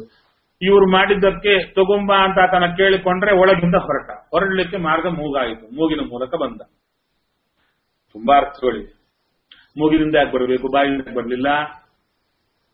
ಅವಾಗ ಯಾರೋ ಹೇಳಿದ್ರು, ಅಲ್ಲಿ ಬಾಯಿಂದ ಬಂದ್ರು ಅದೇ ಪ್ರಶ್ನೆ ಮಾಡ್ತಿರಲ್ಲ, ಬಾಯಿಂದ ಯಾಕೆ ಬಂದ, ಮೂಗಿಂದ ಯಾಕೆ ಬರಲಿಲ್ಲ ಅಂತ ಹೇಳ್ತಿರಲ್ಲ, ಇಂಥ ಪ್ರಶ್ನೆಗಳಿಗೆ ಉತ್ತರ ಕೊಡಬೇಕಾ ಅಂತ ಅಲ್ವಾ? ಆದರೆ ರಹಸ್ಯ ಇದೆ. ಅದಕ್ಕೆ ಅಲ್ಲಿ ಬಂದ ದೇವ ಒಂದು ಕಡೆ ಬಂದ ಅಂದ್ರೆ ಅಲ್ಲೇನೋ ರಹಸ್ಯ ಇದೆ ಅಂತ ಅರ್ಥ. ಯಾಕೆ ಬಂದ ನೋಡಿ. ಇಷ್ಟಾಗಿ ಮೊದಲ ಅವತಾರ ಯಾವುದು ನಾವು ಹೇಳೋದು? ಮತ್ಸ್ಯ, ಕೂರ್ಮ, ವರಾಹ ಅಂತ ಹೇಳಿ. ವರಾಹ ತರಡು. ಅದು ಭಾಗವತದಲ್ಲಿ ಮೊದಲು ಬಂದಿದೆ ವರಾಹ. ಯಾಕೆ ವರಾಹ ಮೊದಲು ಬಂತು, ಮೂಗಿಂದ ಬಂತು, ಇದೆಲ್ಲ ಹೇಳಿದರೆ ಅದಕ್ಕೆ ಅರ್ಥ ಹೇಳುತ್ತಾರೆ. ಅದು ಸಿಂಬಾಲಿಕ್ ಅಲ್ಲ, ಸತ್ಯವಾಗಿ ಆಧ್ಯಾತ್ಮ ವಿಚಾರಗಳಿವೆ. ಭಾರತಕ್ಕೆ ಎಷ್ಟು ಅರ್ಥಗಳಿವೆ? ಆ ಅರ್ಥಗಳಲ್ಲಿ ಒಂದು ಅರ್ಥ ಇದು. ಏನರ್ಥ ಅಂದರೆ, ಶ್ರೀನಿವಾಸ ಕೂಡ ಹೇಳಿದ, ಮೊದಲು ನಿನ್ನ ದರ್ಶನ, ಮೊದಲು ನಿನಗೆ ವಿಶೇಷವಾದಂಥ ಅಭಿಷೇಕ, ಮೊದಲು ನಿನ್ನ ಪ್ರಸಾದ, ನಂತರ ನಮ್ದು. ಯಾಕಪ್ಪ ಈ ಕಂಡೀಷನ್ ಯಾಕೆ? ಇನ್ನೇನು ಹೇಳ್ಬೋದಾಗಿತ್ತಲ್ಲ ಅಂದ್ರೆ, ಅಲ್ಲೂ ಇದೇ ರಹಸ್ಯ. ಏನದು ಅಂದರೆ, ನಮ್ಮ ಶರೀರದಲ್ಲೇ ವರಾಹದೇವರಿದ್ದಾರೆ. ವರಾಹದೇವರಿದ್ದಾರೆ. ನಾವು ಸಾಧನೆ ಮಾಡಬೇಕು. ಸಾಧನೆ ಮಾಡಬೇಕಾದರೆ ಇಂದ್ರಿಯಗಳಿಂದ ಮಾಡಬೇಕು. ಇಂದ್ರಿಯಗಳಿಂದ ಮಾಡಬೇಕಾದರೆ ಇಂದ್ರಿಯಗಳು ಒಳ್ಳೆ ಹಾದಿಯಲ್ಲಿ ನಡೀಬೇಕು. ಒಳ್ಳೆ ಹಾದಿಯಲ್ಲಿ ಪ್ರೇರಿತ ಆದರೆ ಒಳ್ಳೆ ಕರ್ಮಗಳಾಗುತ್ತೆ. ಇಂದ್ರಿಯಗಳು ಒಳ್ಳೆ ಕರ್ಮಗಳಲ್ಲಿ ಪ್ರೇರಿತ ಆಗಬೇಕಾದರೆ ನಾಡಿಗಳ ಮೂಲಕ ಆಗಬೇಕು. ಇಡೀ ಇಂದ್ರಿಯಗಳ ವ್ಯಾಪಾರ ನಡೆಯೋದೇ ನಾಡಿಗಳ ಮೂಲಕ. ಆ ನಾಡಿಗಳು ಶುದ್ಧ ಆಗಿದ್ರೆ, ಅಂದ್ರೆ ಪಾಪಗಳು ತುಂಬದಿದ್ರೆ, ಈ ಹಾರ್ಟ್ ವೀನ್ಸ್ ಇವೆ, ಬ್ಲಾಕ್ ಆದ್ರೆ ಅದಕ್ಕೆ ಆಂಜಿಯೋಗ್ರಾಮ್ ಅಂತ, ಆಂಜಿಯೋಪ್ಲಾಸ್ಟಿ ಅಂತ ಮಾಡಿ ತೂತು ಹಾಕಿ ಅದಕ್ಕೊಂದು ಪೈಪ್ ಇಡ್ತಾರೆ. ಮತ್ತೆ ಇದು ತೇಜೋಮಯ ನಾಡಿಗಳು, ಡಾಕ್ಟರ್ ಕಾಣಿಸಲ್ಲ, ಆದ್ರೆ ಇವು ಬ್ಲಾಕ್ ಆಗುತ್ತಂತೆ. ಇವು ಬ್ಲಾಕ್ ಆಗಿರುತ್ತೆ, ಪಾಪದಿಂದ ಬ್ಲಾಕ್ ಆಗಿರುತ್ತೆ, ಎಲ್ಲ ಬ್ಲಾಕ್ ಆಗಿರುತ್ತೆ. ಅವಾಗ ಏನಾಗುತ್ತೆ ಅಂದ್ರೆ, ಈ ನಾಡಿಗಳಿಂದ ಯಾವ ಇಂದ್ರಿಯಗಳ ವ್ಯಾಪಾರ ಆಚಮನ ಮಾಡಿ ಭಗವಂತನ ಚಿಂತನೆ ಮಾಡಿ ಎಲ್ಲ ಮಾಡಬೇಕೋ ಅದು ರಿವರ್ಸ್ ಆಗಿ ನಡೀತಾ ಇರುತ್ತೆ. ಆಚಮನೆ ಮಾಡ್ತಾ ಇರ್ತೀವಿ, ತಪ್ಪು ತಪ್ಪಾಗಿ ಮಾಡಿ ಎಲ್ಲ ಮಾಡಿ ಆಚಮನ ನರಕಕ್ಕೆ ಹೋಗೋ ಸಾಧನೆ ಮಾಡ್ಕೊಂತಾ ಇರ್ತೀವಿ. ಮೇಲ್ನೋಟಕ್ಕೆ ಆಚಮನೆ ಆಗಿರುತ್ತೆ. ಈ ರೀತಿಯಾದ ವ್ಯಾಪಾರ ನಾಡಿಗಳ ಮೂಲಕ ಇಂದ್ರಿಯಗಳಲ್ಲಿ ನಡೀತಾ ಇರುತ್ತೆ. ನಾಡಿಗಳಲ್ಲಿ ಪಾಪ ತುಂಬಿದಾಗ ಮತ್ತೆ ಈ ಬ್ಲಾಕ್ ಕ್ಲಿಯರ್ ಮಾಡೋದು ಯಾರು? ಅಲ್ಲಿರೋ ಡಾಕ್ಟರ್ ಯಾರವರು ಅಂದ್ರೆ ಹರಿಕಥಾಮೃತಸಾರದಲ್ಲಿ ಉತ್ತರ ಕೊಡ್ತಾರೆ. ಕ್ರೋಡ 72,000 ನಾಡಿಗಳಲ್ಲಿಪ್ಪ ಅಂದ್ರು. ವರಾಹದೇವರೇ 72,000 ರೂಪಗಳಿಂದ ನಾಡಿಗಳಲ್ಲಿ ತುಂಬಿದ್ದಾರೆ ಎಂಬುದು ಅಡ್ರೆಸ್ ಕೊಟ್ಟರು. ಹಾಗಾದರೆ ಅದನ್ನು ನಾವು ಪ್ರಾರ್ಥನೆ ಮಾಡಿದರೆ ಏನು ಮಾಡುತ್ತಾನೆ? ಈ ನಾಡಿಗಳಲ್ಲಿದ್ದ ಪಾಪಗಳನ್ನೆಲ್ಲ ಶೋಧನೆ ಮಾಡುತ್ತಾನೆ.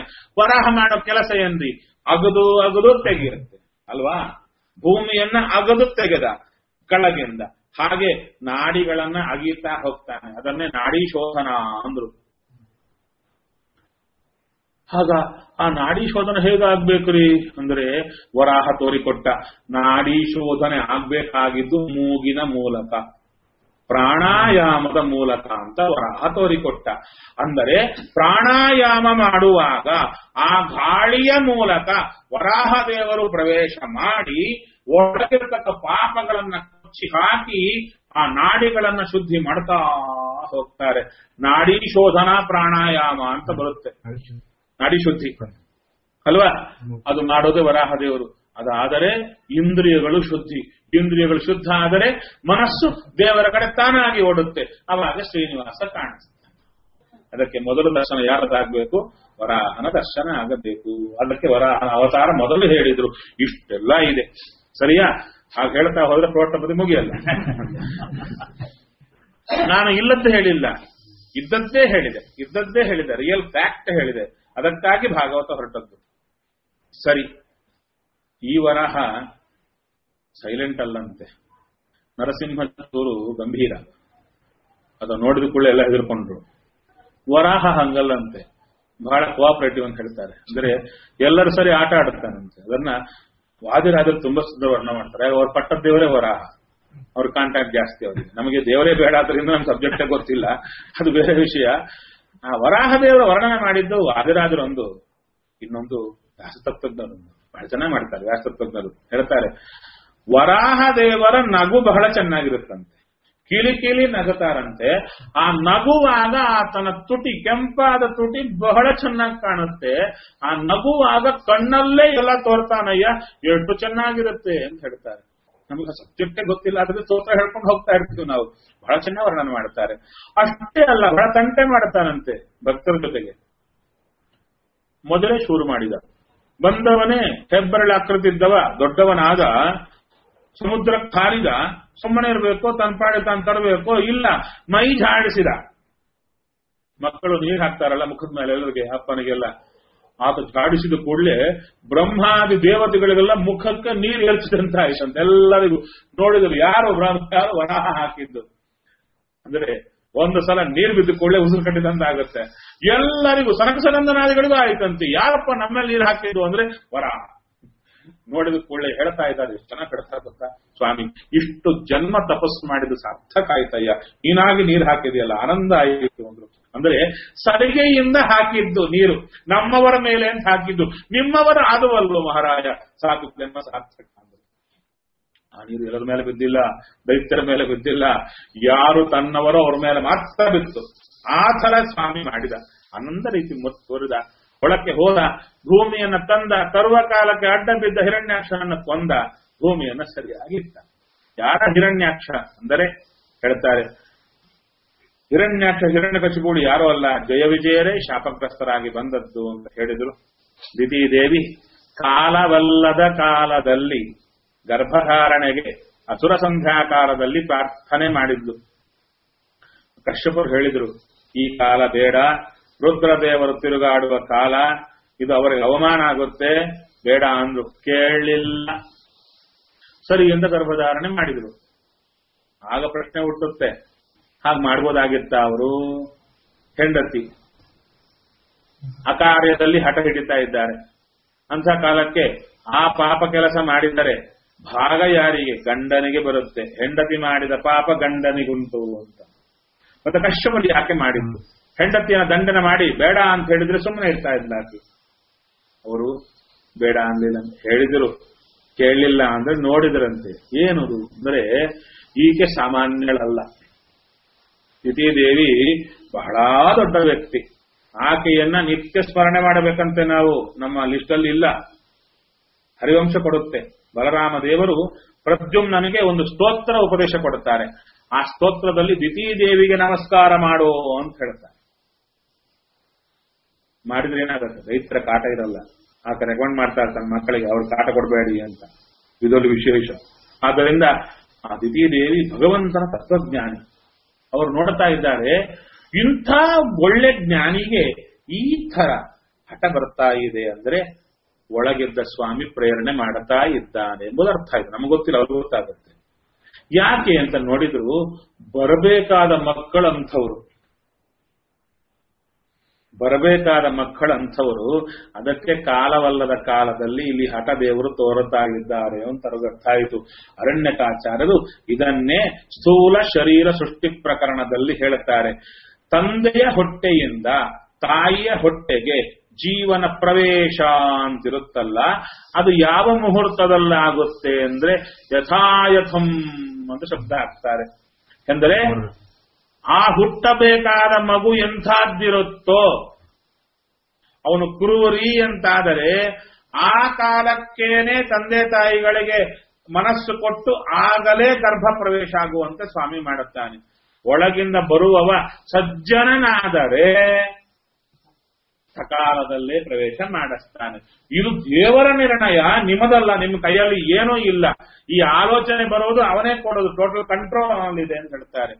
ಅದು ನೋಡಿದ್ರು ಕಶ್ಯಪರು, ಓಹೋ ಬರಬೇಕಾದವರು ಹೀಗಿದ್ದಾರೆ, ಆದ್ದರಿಂದ ಸಕಾಲದಲ್ಲಿ ಬರಲಿಕ್ಕೆ ಅವರಿಗೆ ಪರ್ಮಿಷನ್ ಇಲ್ಲ, ಸಕಾಲದಲ್ಲೇ ಅವ್ರು ಬರಬೇಕು, ಇಂಥವ್ರು ಹುಟ್ಟಬೇಕಾದ್ದರಿಂದ ಅಂತ ದೇವರ ಚಿತ್ತ ತಿಳಿದು ಈಕೆ ಬರ ನೆಪ ಮಾತ್ರ, ಏನು ಈ ಕೇಳೋದು ಈಕೆದು ನೆಪ ಮಾತ್ರ ಅಂತ ಹೇಳಿ ಗರ್ಭಧಾರಣೆ ಮಾಡಿಸಿದ್ರು. ಆದರೆ ಇನ್ನೊಂದು ಕಾರ್ಯ ಆಗ್ಬೇಕಾಗಿತ್ತು. ಅದಕ್ಕೆ ಹೇಳಿದ್ರು, ನೀನು ತಪ್ಪು ಮಾಡಿದ್ಯಾ, ನನ್ನ ಮಾತು ಉಲ್ಲಂಘನ ಮಾಡಿದ್ಯಾ, ರುದ್ರದೇವರನ್ನ ಉಲ್ಲಂಘನ ಮಾಡಿದ್ಯಾ ಅಂದ್ರು. ಹಾಗೆ ಪಶ್ಚಾತ್ತಾಪ ಆಯಿತು. ಕ್ಷಮಿಸಿರಿ ಅಂತ ಕೇಳಿಕೊಂಡು ರುದ್ರದೇವರ ಕೇಳಿಕೊಂಡ್ರು. ಅದಕ್ಕಂದ್ರು, ಎರಡು ತಪ್ಪು ಮಾಡಿದ್ದೀಯಾ, ಇಬ್ಬರು ಕೆಟ್ಟ ಮಕ್ಕಳು ಹುಟ್ಟುತ್ತಾರೆ, ಪಶ್ಚಾತ್ತಾಪ ಬಂತಲ್ಲ, ಅದಕ್ಕೆ ಒಳ್ಳೆ ಮೊಮ್ಮಗ ಬರ್ತಾನೆ ಬಿಡು ಅಂತ. ಸೇಮ್ ಆ ಕಾರ್ಯಕ್ಕೆ ತಕ್ಕಂತ ಫಲ, ಕಾರ್ಯಕ್ಕೆ ತಕ್ಕಂತ ಫಲ ಚೆನ್ನಾಗಿ ಕೊಡ್ತಾ ಬಂದ್ರು. ಇಬ್ಬರು ಹುಟ್ಟಿದ್ರು. ಹುಟ್ಟಿದ ಕೂಡಲೇ ಅವರು ಅಷ್ಟೇ ಚಿಕ್ಕವರಾಗಿ ಬೆಳೆಯೋರು ಯಾರು ಇಲ್ಲ. ಹುಟ್ಟಿದ ಕೂಡಲೇ ಆಕ ಪರ್ವತಷ್ಟಿದ್ದಾರೆ, ಯಾರು ಹಾಕ್ಬೇಕು ತೊಟ್ಲವರಿಗೆ, ಅಷ್ಟು ಪರ್ವತಾಕಾರ ಇದ್ದಾರೆ. ಹುಟ್ಟಿದ ಕೂಡಲೇ ಶುರು ಮಾಡಿದ್ರು. ಅದರಲ್ಲಿ ಹಿರಣ್ಯಾಕ್ಷ ಬಹಳ ವೈರಾಗ್ಯವಂತ, ಅವನಿಗೆ ಯಾವ್ದು ಮನೆ ಮಠ ಬೇಕಾಗಿಲ್ಲ, ಬರೀ ಯುದ್ಧ ಯುದ್ಧ ಯುದ್ಧ, ಜಗಳ ಇದ್ರೆ ಸಾಕು ಅವನಿಗೆ, ಯುದ್ಧ ಧರ್ಮದ.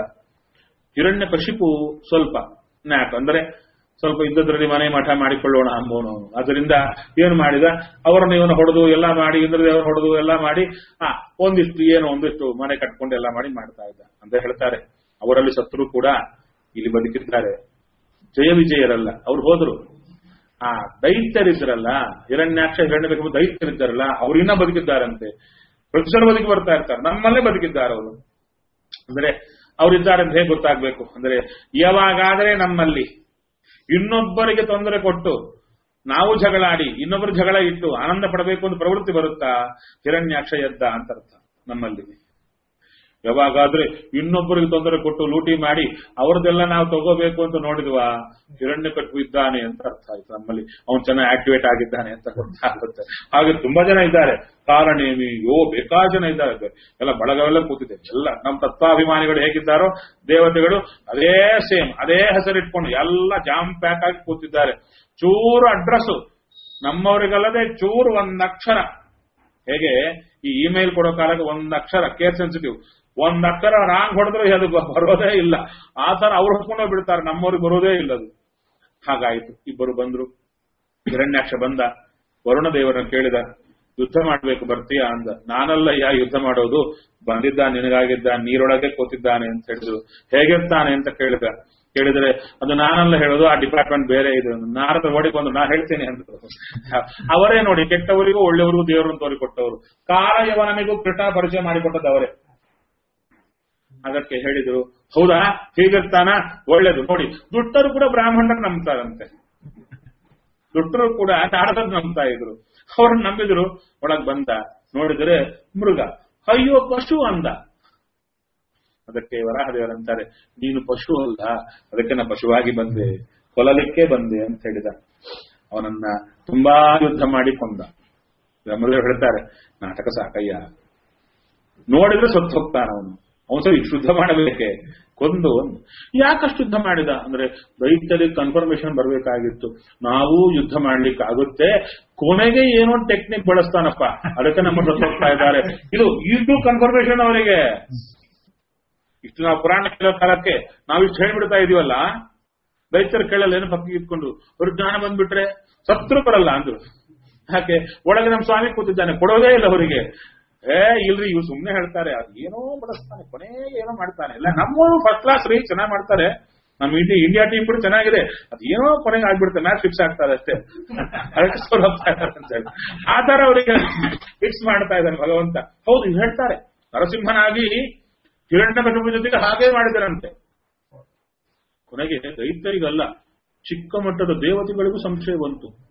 ನೃಸಿಂಹದೇವರು ಬಿಟ್ರೆ ಅವನನ್ನ ಅವ ಬಿಡಿಸ್ಕೊಂಡ ಅಂತ ಬಂತು. ಅಲ್ಲ, ದೇವರ ಕೈಯಿಂದ ಬಿಡಿಸ್ಕೊಳ್ಳಿಕ್ಕೆ ಆಗುತ್ತಾ ಅವನಿಗೆ ಎಂಬುದಿಲ್ಲ.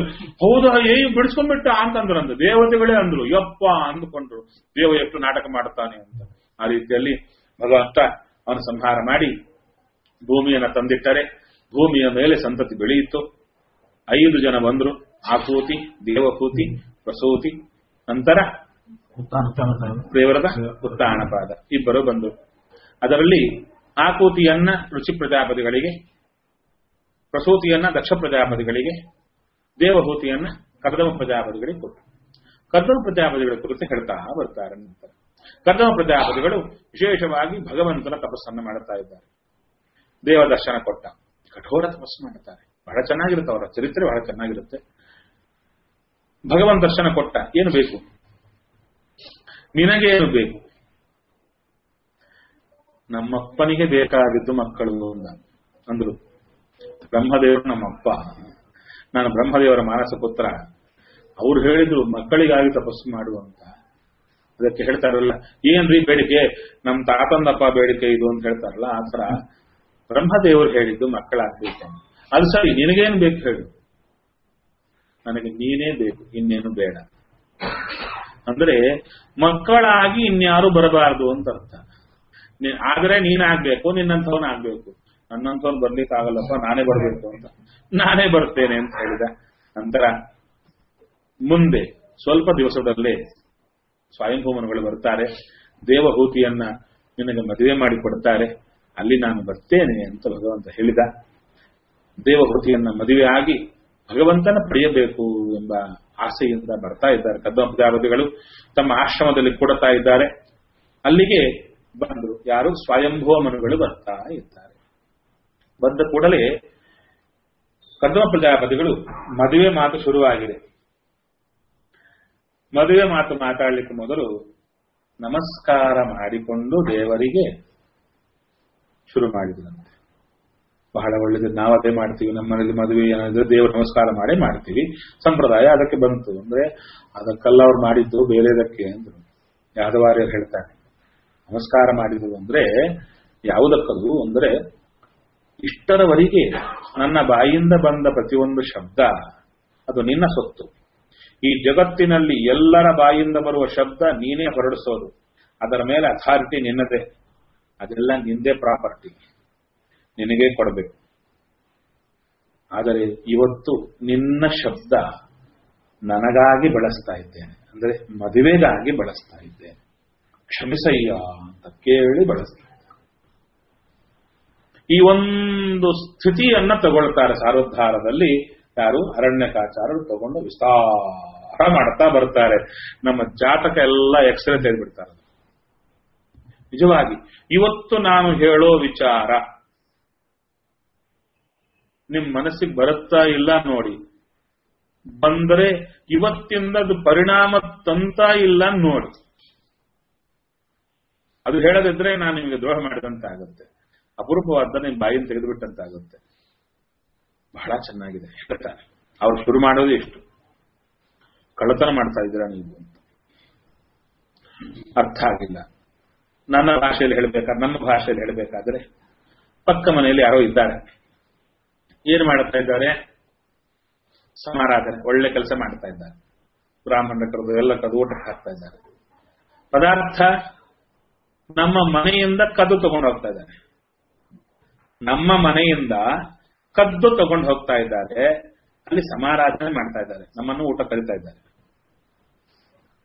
ಇದೊಂದಾಯ್ತಾ? ಹೋಗ್ಲಿ ಬಿಡಿಯಪ್ಪ, ಕದ್ರೆ ಏನಂತೆ, ಸಮಾರಾಧನೆ ಮಾಡಿದಿರಲ್ಲ ಅಂದ್ರೆ ಆ ಸಮಾರಾಧನೆಯಲ್ಲಿ ತಟ್ಟೆ ಬಾರಿಸಿ ಹೇಳ್ತಾರೆ ಕೆಲವರು, ಯಾಕಂದ್ರೆ ಸಂಪ್ರದಾಯ ಅಂತ ಹೇಳ್ತಾರೆ. ಕೊನೆಗೆ ಈ ಎಲ್ಲಿ ಅಂದ್ರೆ ಈ ನಾರ್ತ್ ಕರ್ನಾಟಕರಿಗೆ ಈ ಕೆಲವು ಕಡೆ ಎಲ್ಲ ಇದೆ, ಅವರು ಮಜ್ಜಿಗೆಯನ್ನ ಆದ ಮೇಲೆ ಈ ತಟ್ಟೆ ರಿವರ್ಸ್ ಆಗಿ ಸೌಟ್ ಹಾಕಿ ಡಬ ಡಬ ಡಬ ಡಬ ಹೊಡೆದು ಬಿಟ್ಟು ಇನ್ನು ಬರಲ್ಲ ಅಂತ ಹೇಳ್ಕೊಂಡು ಹೋಗ್ತಾರೆ.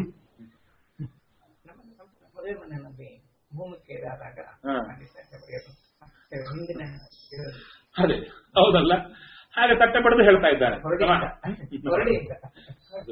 ಜಗಳಗಳಾಗ್ಬಿಡ್ತು. ಏನ್ರಿ ನಾವೇನು ಕಥೆಯಲ್ಲ ಬಂದಿವ ನಿಮ್ಮ ಹತ್ರಿಗೆ, ಇನ್ನು ಇಲ್ಲ ಅಂತ ಹೇಳ್ತಾ ಇದ್ದೀರಾ ಅಂತೇಳಿ ಜಗಳಗಳಾಗಿತ್ತು, ಬಹಳ ಉಂಟದು. ಸರಿ, ಹಾಗೆ ತಟ್ಟೆ ಪಡೆದು ಹೇಳ್ತಾ ಇದ್ದಾರೆ. ಏನಂತ? ತಂದದ್ದು ಕದ್ದು ನಮ್ಮನೆಯಿಂದ, ತಟ್ಟೆ ಬಡದು ಹೇಳಿದ್ದೇನು, ನಾವು ಹಾಕಿದ್ವು ನಮ್ದಿದು ನಮ್ದಿದು ಅಂತ ತಟ್ಟೆ ಬಡದು ಹೇಳಿದ್ರು. ಈಗ ನೀವೇ ಹೇಳಿ, ಅವರು ಸಮಾರಾಧನೆ ಮಾಡಿದ್ರು ಅಂತ ಸುಮ್ಮನೆ ಇರ್ತೀರಾ? ನಿಮ್ಮದೇ ವಸ್ತು ಕದ್ದು ತಗೊಂಡು ಹೋದ್ರು, ಅಷ್ಟೇ ಅಲ್ಲ ತಮ್ಮದು ಅಂತ ಹೇಳಿಕೊಂಡದ್ದಕ್ಕೆ ಪೊಲೀಸ್ ಕಂಪ್ಲೇಂಟ್ ಕೊಡ್ತೀರಾ? ಯಾರೇನ್ ಮಾಡ್ತೀರಾ ಹೇಳಿ?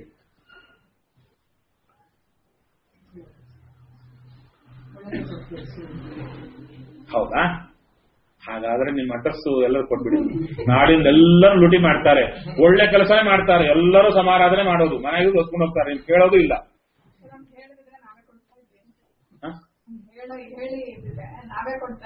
ಇಲ್ಲ, ಅದು ಮಾಡಿಲ್ಲ ಅವರು.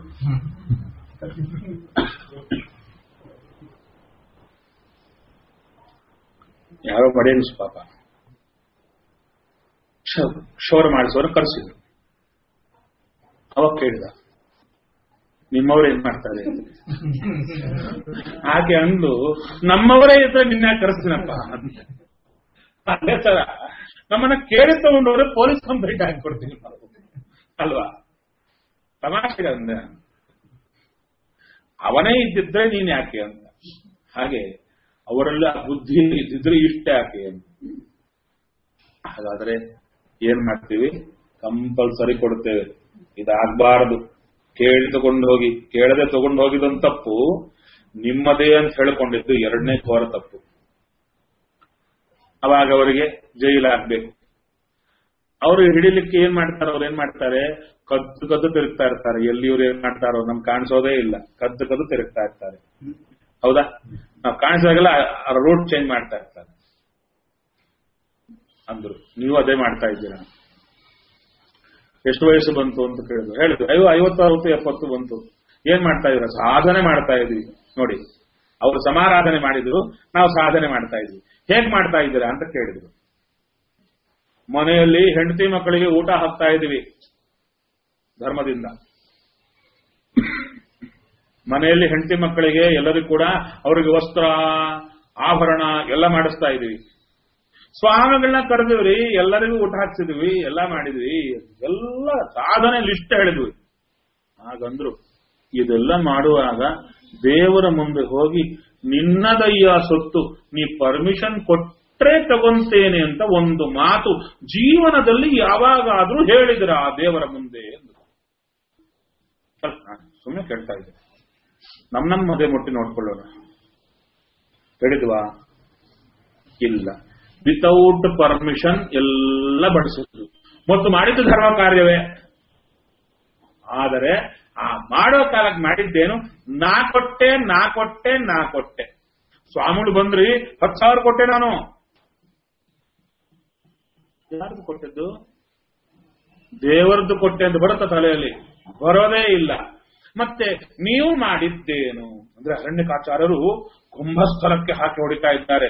ಇಷ್ಟು ವರ್ಷ ನಾವು ಮಾಡಿದ್ದು ಏನು? ದೇವರ ಪೂಜಾ, ವೈಶ್ವದೇವ, ಅದು ಇದು ಮನೆಯಲ್ಲಿ ಸಾಕಿದ್ದು, ಅವ್ರು ನೋಡಿದ್ದು, ಇವ್ರು ನೋಡಿದ್ದು, ಸ್ವಾಮಿಗಳು ಕರೆದಿದ್ದು. ಓ ಏನು ನಮಗೆ ನಾವು ಒಳಗೆ ಸರ್ಟಿಫಿಕೇಟ್ ಕೊಟ್ಟು ನಿಲ್ತೀವಿ. ನನಗಿಷ್ಟು ಮಾರ್ಕ್ಸ್ ಬರಬೇಕು, 50ಕ್ಕೇನು 50% ಬರಬೇಕು, 49 ಬರಬೇಕು ಅಂತ ಹಾಕೊಂಡಿರ್ತೀವಿ ನಾವು ಅಲ್ವಾ? ಎಷ್ಟು ಮಾರ್ಕ್ಸ್ ಬರುತ್ತೋ ನೀವೇ ಹಾಕೊಳ್ರಿ ಈಗ ಅಂತ ಹೇಳಿದ್ರು. ಏನದು? ಜನ್ಮದಲ್ಲಿ ಎಂದಾದ್ರೂ ದೇವರನ್ನ ಮಿನಿಮಮ್ ಪರ್ಮಿಷನ್ ಕೇಳಿದ್ದೀರಾ? ಹೇಳ್ಬೇಕು ಅಂತ ಗೊತ್ತಿಲ್ಲ ಅಂತ ನಮ್ಮ ಉತ್ತರ ಅಲ್ವಾ? ಸರಿಯಪ್ಪ, ನಿಮ್ಮದೇ ಅಂತ ಹೇಳಿಕೊಂಡಿದ್ದೀರಲ್ಲ, ನಿಮ್ಮದೇ ಅಂತ ಹೇಳ್ಕೊಂಡು ಆನಂದ ಪಡ್ತಾ ಇದ್ದೀರಲ್ಲ, ಮತ್ತೆ ನಿಮಗೆ ಅನ್ಬೇಲಬಲ್ ವಾರಂಟ್ ಬರಬೇಕಾ ಇಲ್ವಾ ಅಂತಂದ್ರು. ಅಂದರೆ ನಿಮ್ಮನ್ನ ಕರ್ಕೊಂಡು ಹೋಗಿ ನರಕದಲ್ಲಿ ಕೂಡಿಸಬೇಕಾ ಇಲ್ವಾ ನೀವು ಮಾಡಿದ ಸಾಧನೆಗೆ? ಏನು? ನೀವು ಮಾಡಿದ ಸಮಾರಾಧನೆಗಳು, ನೀವು ಮಾಡಿದ ನಿತ್ಯ ಸಾಧನೆ, ನೀವು ಧರ್ಮದಿಂದ ಹೆಂಡತಿ ಮಕ್ಕಳಿಗೆ ಹಾಕಿದ್ದು ಅಂತ ಸೋಕಾಡ ಧರ್ಮದ ಕಾರ್ಯಕ್ಕೆ ನಿಮಗೆ ಜೈಲಲ್ಲಿ ನರಕದಲ್ಲಿ ಹಾಕ್ಬೇಕಾ ಇಲ್ವಾ ನೀವೇ ಹೇಳಿ ಅಂದ್ರು ಅರಣ್ಯಕಾಚಾರ್ಯರು. ಅಲ್ರಿ, ನಾನು ಜೋಕಲ್ಲ ಹೇಳ್ತಾ ಇರೋದು, ಸತ್ಯವಾದ ವಿಚಾರ ಹೇಳ್ತಾ ಇದ್ದೀನಿ. ನಮಗೆ ಎಚ್ಚರವೇ ಬರಲ್ಲ ನೋಡಿ, ಎಚ್ಚರವೇ ಬರಲ್ಲ. ನಿದ್ದೆಯಲ್ಲಿದ್ದೀವಿ ನಾವು, ಎಚ್ಚರ ಕೊಡ್ತಾ ಇದ್ದಾರೆ. ಏನು ಮಾಡ್ತಾ ಇದ್ದೀರ ನೋಡ್ರಿ, ನೀವು ಕಳ್ಳರಂತೆ ಬದುಕ್ತಾ ಇದ್ದೀರಾ. ಇಲ್ರಿ ನಮ್ಮ ಪಾಡ ಚೆನ್ನಾಗಿದ್ದೀವಿ ಅಂದ್ರೆ ನಿಮ್ಮನ್ನ ನೋಡಿದಾಗೆಲ್ಲ ಮೇಲಿನವರಿದ್ದಾರ ದೇವತೆಗಳು, ಯಪ್ಪ ಎಂಥ ಕಳ್ಳರಯ್ಯ ಅಂತ ನೋಡ್ತಾ ಇದ್ದಾರೆ ನಿಮ್ಮ ಕಡೆ. ಈಗ ಒಂದು ಮಾತು ಹೇಳಿ, ಗೊತ್ತು ಅವರೆಲ್ಲ ಕಳ್ಳ ಸೊತ್ತ ತರ್ತಾ ಇರ್ತಾರೆ ಅಂತ ಗೊತ್ತು. ಒಬ್ಬರು ನಿಮ್ಮನ್ನ ಕರೆದ್ರು ಮನೆಗೆ, ಬನ್ರಿ, ಯಾಕೆ ವಾಯನದಾನ ಕೊಡ್ತೀವಿ ಅಂದ್ರು. ಅಪ್ಪ ಬೇಡ ಮಾರಾಯ, ಆ ಮರ ಎಲ್ಲಿಂದ ಹೊತ್ಕೊಂಡು ಬಂದಿಯೋ, ಆ ಅಕ್ಕಿ ಯಾರ ಮನೆಯಿಂದ ಹೊತ್ಕೊಂಡು ಬಂದಿಯೋ, ಆ ವಾಯನದಾನ ತಗೊಂಡ್ರೆ ನಾನೇನಾಗ್ಬೇಕು, ನಿನ್ನ ಮನೆಗೂ ಬರಲ್ಲ, ನೀನು ವಾಯನದಾನ ಬೇಡ ಅಂತೀವಿ. ಹೌದಾ ಅಲ್ಲ? ಸಿಂಪಲ್ ಆಗಿ ಹೇಳಿ. ಯಾವಾಗ ಆ ವ್ಯಕ್ತಿ ಕಳ್ಳ ಅಂತ ಫಿಕ್ಸ್ ಆದಾಗ. ಮತ್ತೆ ನಾವು ನಿನ್ನೆ ಗಣಪತಿಯನ್ನ ಮೊನ್ನೆ ಗೌರಿಯನ್ನ ಕರೆದು ದೇವರ ಸೊತ್ತನ್ನ ಪರ್ಮಿಷನ್ ಇಲ್ಲದೆ ನನ್ನದು ಅಂತ ಹೇಳಿಕೊಂಡವರಿಗೆ ಕರೆದು ಕೊಟ್ಟವು ಅಂತ ಸಂತೋಷ ಪಡ್ತಾ ಇದ್ದೀವಲ್ಲ, ಈ ವಾಯನ ದಾನಕ್ಕೆ ಅವರು ಬಂದಿರ್ತಾರೆ ಅಂತ ನಿಮ್ ಗ್ಯಾರಂಟಿ ಇದೆಯಾ ಅಂತ ಕೇಳ್ತಾರೆ. ನಾವು ಕಳ್ಳರಲ್ಲ, ಕಳ್ಳ ಸೊತ್ತು ತಗೊಳ್ಳಿಕ್ಕೆ ದೇವರು ಬರ್ತಾರಾ, ದೇವತೆಗಳು ಬರ್ತಾರಾ? ಈಗ ಸೀರಿಯಸ್ನೆಸ್ ಅರ್ಥ ಆಯ್ತಾ? ಎಷ್ಟು ದೊಡ್ಡ ಬ್ಲಂಡರ್ ಮಾಡ್ತಾ ಇದ್ದೇವೆ. ಹೇಳಿದ್ರು ಅರ್ಥ ಆಗಲ್ಲ, ಅಪ್ಲೈ ಮಾಡಲ್ಲ ನೋಡಿ. ಎಷ್ಟು ಕಲಿ ವ್ಯಾಪಾರ, ಕಲಿ ಅಂದ್ರೆ ಇದೆ. ತಿಳಿಸ್ತಾನೆ, ಮಾಡಲಿಕ್ಕೆ ಮನಸ್ಸೇ ಕೊಡಲ್ಲ ನೋಡಿ.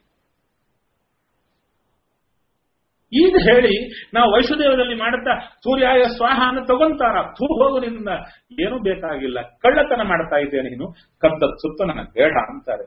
ಮತ್ತೆ ಏನಾಯಿತು?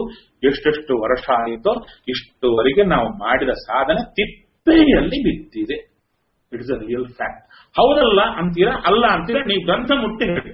ನಾನು ಅಲ್ಲ ಅಂಬಲ್ಲ, ನಾನು ನಮಸ್ಕಾರ ಮಾಡ್ತೇನೆ. ಯಾರಾದ್ರೂ ಸರಿ, ನಾನು ಜೀವನದಲ್ಲಿ ಒಂದು ದಿವಸ ಆದ್ರೂ ದೇವರ ಹತ್ರ ಪರ್ಮಿಷನ್ ತಗೊಂಡು ಇದು ನಿನ್ನದಯ್ಯ ಅಂತ ಕೊಟ್ಟೆ ಅಂತ ಸಾಷ್ಟಾಂಗ ನಮಸ್ಕಾರ ಮಾಡಿ ಸಿದ್ಧ. ನಾನು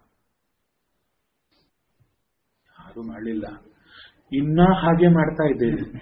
ಸರಿ ಮಾಡಿಕೊಳ್ಳಿಕ್ಕೂ ಪ್ರಯತ್ನ ಮಾಡ್ತಾ ಇಲ್ಲ ನೋಡಿ. ಎಷ್ಟು ಕ್ಯಾಶುವಲ್ ಹೋಗ್ತಾ ಇದೀವಿ. ಸತ್ತರೆ ನಮ್ಮನ್ನ ತಗೊಂಡು ಹೋಗೋದು ಎಲ್ಲಿ ಹಾಕೋದು? ಈ ಸಾಧನೆ ಮಾಡಿದ್ದಕ್ಕೆ ಪರ್ಮನೆಂಟ್ ನರಕದಲ್ಲಿ ಹಾಕ್ತಾರೆ. ಮತ್ತೆ ಇಷ್ಟು ದೊಡ್ಡ ಅಕ್ಷತೆಯನ್ನಾರು ಇಟ್ಕೊಂಡು ನಾವು ಮಾಡಿದ್ದೇನು? ನರಕಕ್ಕೆ ಹೋಗ್ಲಿ ಸಾಧನೆನ ಇದು ಮಾಡಬೇಕಾ? ಇಷ್ಟು ಪ್ರಶ್ನೆ ಮಾಡ್ತಾ ಇದ್ದಾರೆ ಇಲ್ಲಿ. ಮತ್ತೇನ್ ಮಾಡ್ಲಿ ಅಂತ ಬರುತ್ತಾ?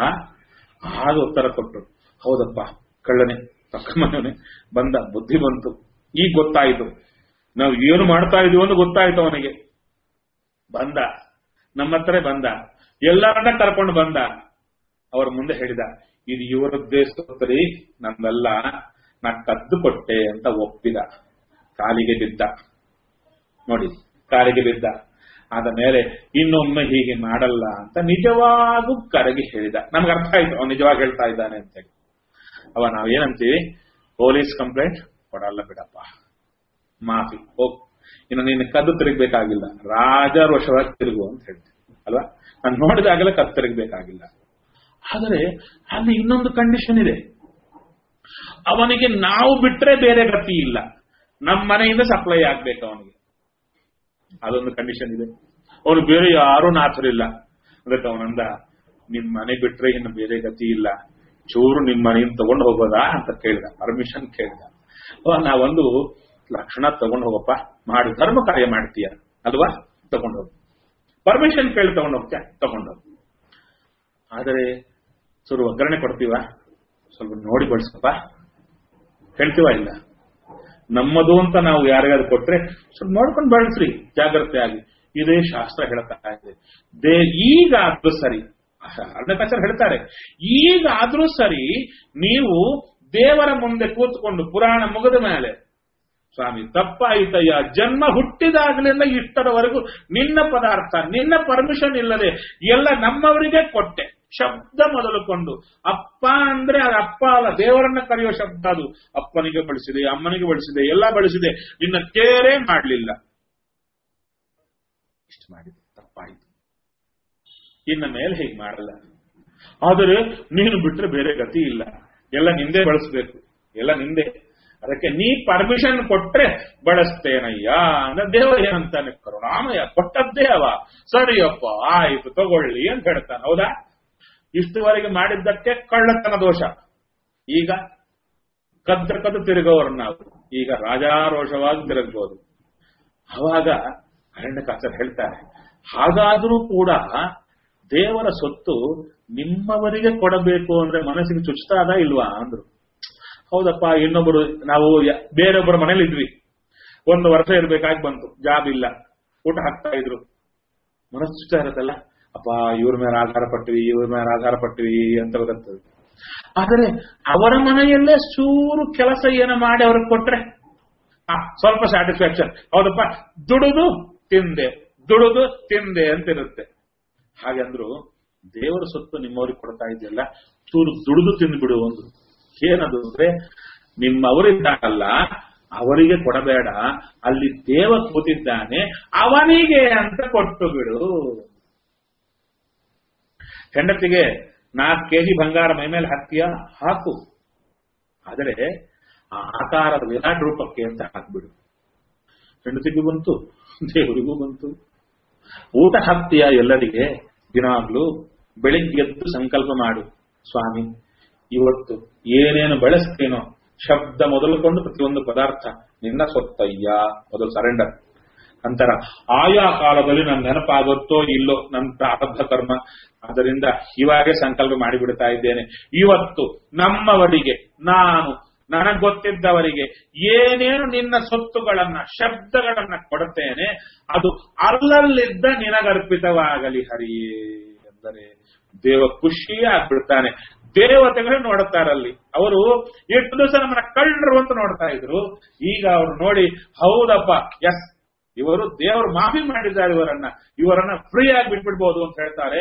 ಅಷ್ಟೇ ಅಲ್ಲ, ಸೂರ್ಯಾಯ ಸ್ವಾಹ ಅಂತ ಕೊಡಲಿಕ್ಕೆ ಮುಂಚೆ ಕೈ ಹಿಡಿತಾರಂತೆ. ಕೊಡೋ, ಹೌದು, ನಿಮಗೆ ಅರ್ಥ ಆಗ್ತಾ ಇಲ್ಲ, ನಾನೇನು ಸುಮ್ಮನೆ ಹೇಳ್ತಾ ಇಲ್ಲ, ಇದು ನಿದ್ದೆ ಮಾಡುತ್ತಾ ಕೇಳಬೇಕಾದ ಸಬ್ಜೆಕ್ಟ್ ಅಲ್ಲವೇ ಅಲ್ಲ. ಇದು ಸ್ವಚ್ಛವಾದ ವಿಚಾರ. ಇಷ್ಟರವರೆಗೆ ನಾವು ಮಾಡಿದ ಕಳ್ಳತನ, ಅದಕ್ಕೆ ನರಕವೇ ಬಂದಿದೆ ನಮಗೆ. ನಾವು ಕ್ರಾಂತಿಯಲ್ಲಿದ್ದೀವಿ, ಸಾಧನೆ ಮಾಡ್ತಾ ಇದ್ದೀವಿ ಅಂತ ನೆಗೆದು ಬಿಡ್ತಾ ಇದ್ದೀವಿ. ಇದು ಅನುಸಂಧಾನ ಇವತ್ತಿಗೆ ಶುರು ಮಾಡಬೇಕು. ನಾವು ಮಾಡಿ ನಿತ್ಯವೂ ಭಗವಂತನ ಪ್ರಾರ್ಥನೆ ಮಾಡಿದರೆ ದೇವತೆಗಳು ತಾವಾಗಿ ಓಡಿ ಬಂತಾರೆ ಅವಧಿಗಳನ್ನು. ಮತ್ತೆ ಇದು ಯಾರು ಹೇಳಿಕೊಟ್ರು ನಮಗೆ? ಸಾರೋದ್ಧಾರಕಾರ ಹೇಳಿಕೊಟ್ರು. ಏನೋ ಸಾಧನೆ ಅಂತ ಓದಾಡ್ತಾ ಇದ್ದೀರಾ, ಏನೋ ಮಾಡದೆ ಎಲ್ಲೋ ಬಿದ್ದು ಹೋಗ್ತಾ ಇದ್ದೀರೋ ಹೇಳ್ರು ಅಂತ ಹೇಳಿದ್ರು. ಯಾರು ಹೇಳ್ತಾರೆ ನಮಗೆ? ಎಷ್ಟು ವರ್ಷಗಳಾಯ್ತು ಭಾಗವತ ಕೇಳ್ತಾ ಇದೀವಿ, ಯಾರು ಹೇಳಿದ್ರು ನಮಗೆ? ಯಾರು ಹೇಳಿಲ್ಲ. ಹೇಳಿದ್ದೆ ಅರಣ್ಯಕಾಚಾರ ಹೇಳ್ತಾ ಇದ್ದಾರೆ, ಅದ್ಭುತವಾಗಿ ಹೇಳ್ತಾರೆ, ಎಂಥ ಇದು ಹೇಳ್ತಾರೆ. ಸರಿ, ಹಾಗಾದ್ರೆ ಕರ್ದಮ ಪ್ರಜಾಪತಿಗಳು ಒಂದು ಮಾತು, ದೇವರನ್ನ ಬಿಟ್ಟು ಮದುವೆಗಾಗಿ ಮಾತಾಡ್ಲಿಕ್ಕೆ ದೇವರನ್ನ ಕೇಳ್ಕೊಂಡ್ರು. ಅಂದ್ರೆ ಅವ್ರು ಹೇಗಿದ್ರು ಅಂತ ಹೇಳ್ಬೇಕು. ಅಪ್ಪ ಕಳ್ಳನಾಗ್ಬಿಡ್ತೀನೋ, ನಿನ್ನ ಸೊತ್ತು ಬಳಸಿದ್ರೆ ಕ್ಷಮಿಸೋ ಅಂತ ಕೇಳಿಕೊಂಡು ಮಾಡಿದ್ರು. ಮತ್ತೆ ನಾವು ಮಾಡ್ಬೇಕೋ ಇಲ್ಲೋ ಹೇಳಿ.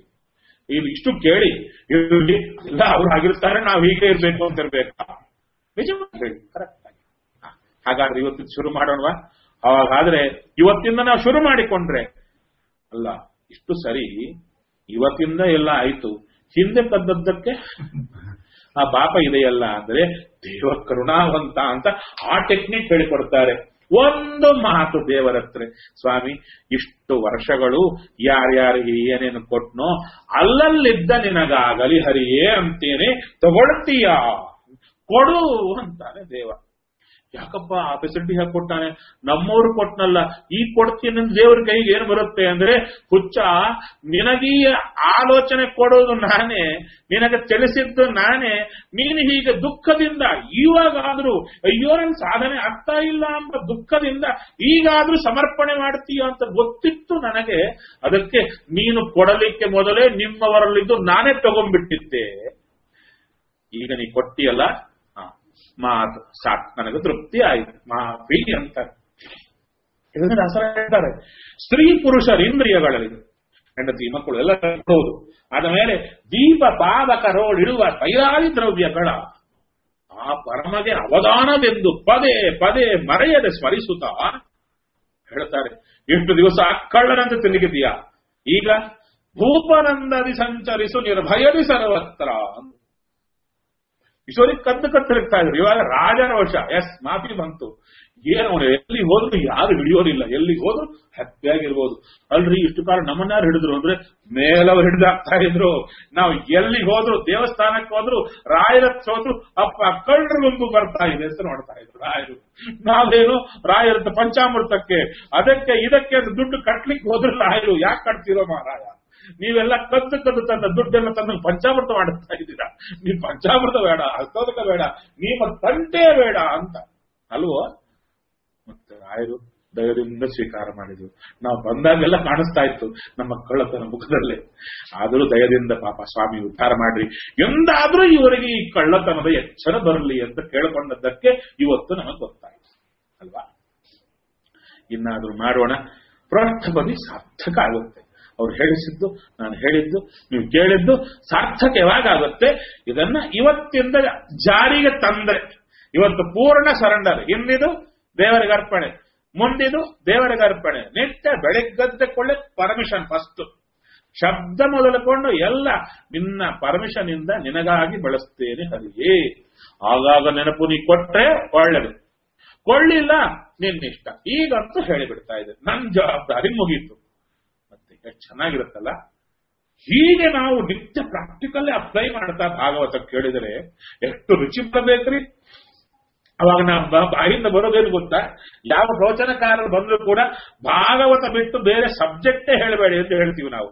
ಈಗ ಭಾಗವತ ಅಂದುಕೊಳ್ಳೆ ಸಾಕ್ರಿ, ಕೇಳಿ ಕೇಳಿ ಸಾಕಾಯಿತು, ಹೊಸ ಸಬ್ಜೆಕ್ಟ್ ಇದ್ರೆ ಹೇಳಿ ಅಂತ ಹೇಳ್ತೀವಲ್ಲ, ಆ ಬಾಯಿ ಬರಲ್ಲ. ಯಾಕೆ ಅಂದ್ರೆ ಕಥೆಗಳು ಕೇಳಿ ಕೇಳಿ ಈ ಪರಿಸ್ಥಿತಿ ಬಂತು. ಬರೀ ಕಥೆಗಳು ಕೇಳಿ ಇಂಥ ಪ್ರಮೇಯ ರಹಸ್ಯಗಳು ಕೇಳಿದ್ರೆ ಇದೆಂಥ ಜೀವನ ಟರ್ನ್ ಮಾಡುವುದಲ್ಲ. ಇಡೀ ಜೀವನ ನಮ್ಮ ಸಾಧನೆ ನೆಗೆದು ಬಿದ್ದಿತ್ತು ಈ ಕ್ಷಣವರೆಗೂ. ಈ ಕ್ಷಣ ನಮ್ಮ ಸಾಧನೆ ಶುರು ಆಗ್ತದೆ. ಹೌದಾ? ಇಂಥ ಪರಿಣಾಮ ಕೊಟ್ಟದ್ದು ಭಾಗವತ. ಮತ್ತೆ ಭಾಗವತ ಆಲಯ ಕೇಳಬೇಕೋ ಇಲ್ವೋ? ಕೇಳಲೇಬೇಕು. ಹೇಗೆ ಕೇಳಬೇಕು? ಅರಣ್ಯಕಾಚಾರ ಅಂತ ಮಹಾನುಭಾವರು, ರಾಯರು, ರಘುತ್ತಮದ ಮಹಾನುಭಾವರು, ಅವರ ಮಾರ್ಗದರ್ಶನದಲ್ಲಿ ಈ ರೀತಿಯಾಗಿ ಕೇಳಿದರೆ ಉದ್ಧಾರ ಆಗೋದು ಖಚಿತ ಎಂಬಲ್ಲಿಗೆ ಶ್ರೀ ಕೃಷ್ಣ ಅರ್ಪಣಮಸ್ತು. ನೋಡಿ, ನನ್ನ ಸಂಕಲ್ಪ ಇವತ್ತು 3ನೇ ಸ್ಕಂದ ಮುಗಿಸಿ 4ನೇದಕ್ಕೆ ಅರ್ಧ ಆಗ್ಬೇಕು ಅಂತ. 3ನೇದೇ ಮುಗಿದಿಲ್ಲ. ಶ್ರೀಕೃಷ್ಣ ಅರ್ಪಣಮಸ್ತು. ಹೌದೌದು. ನಾರಾಯಣ.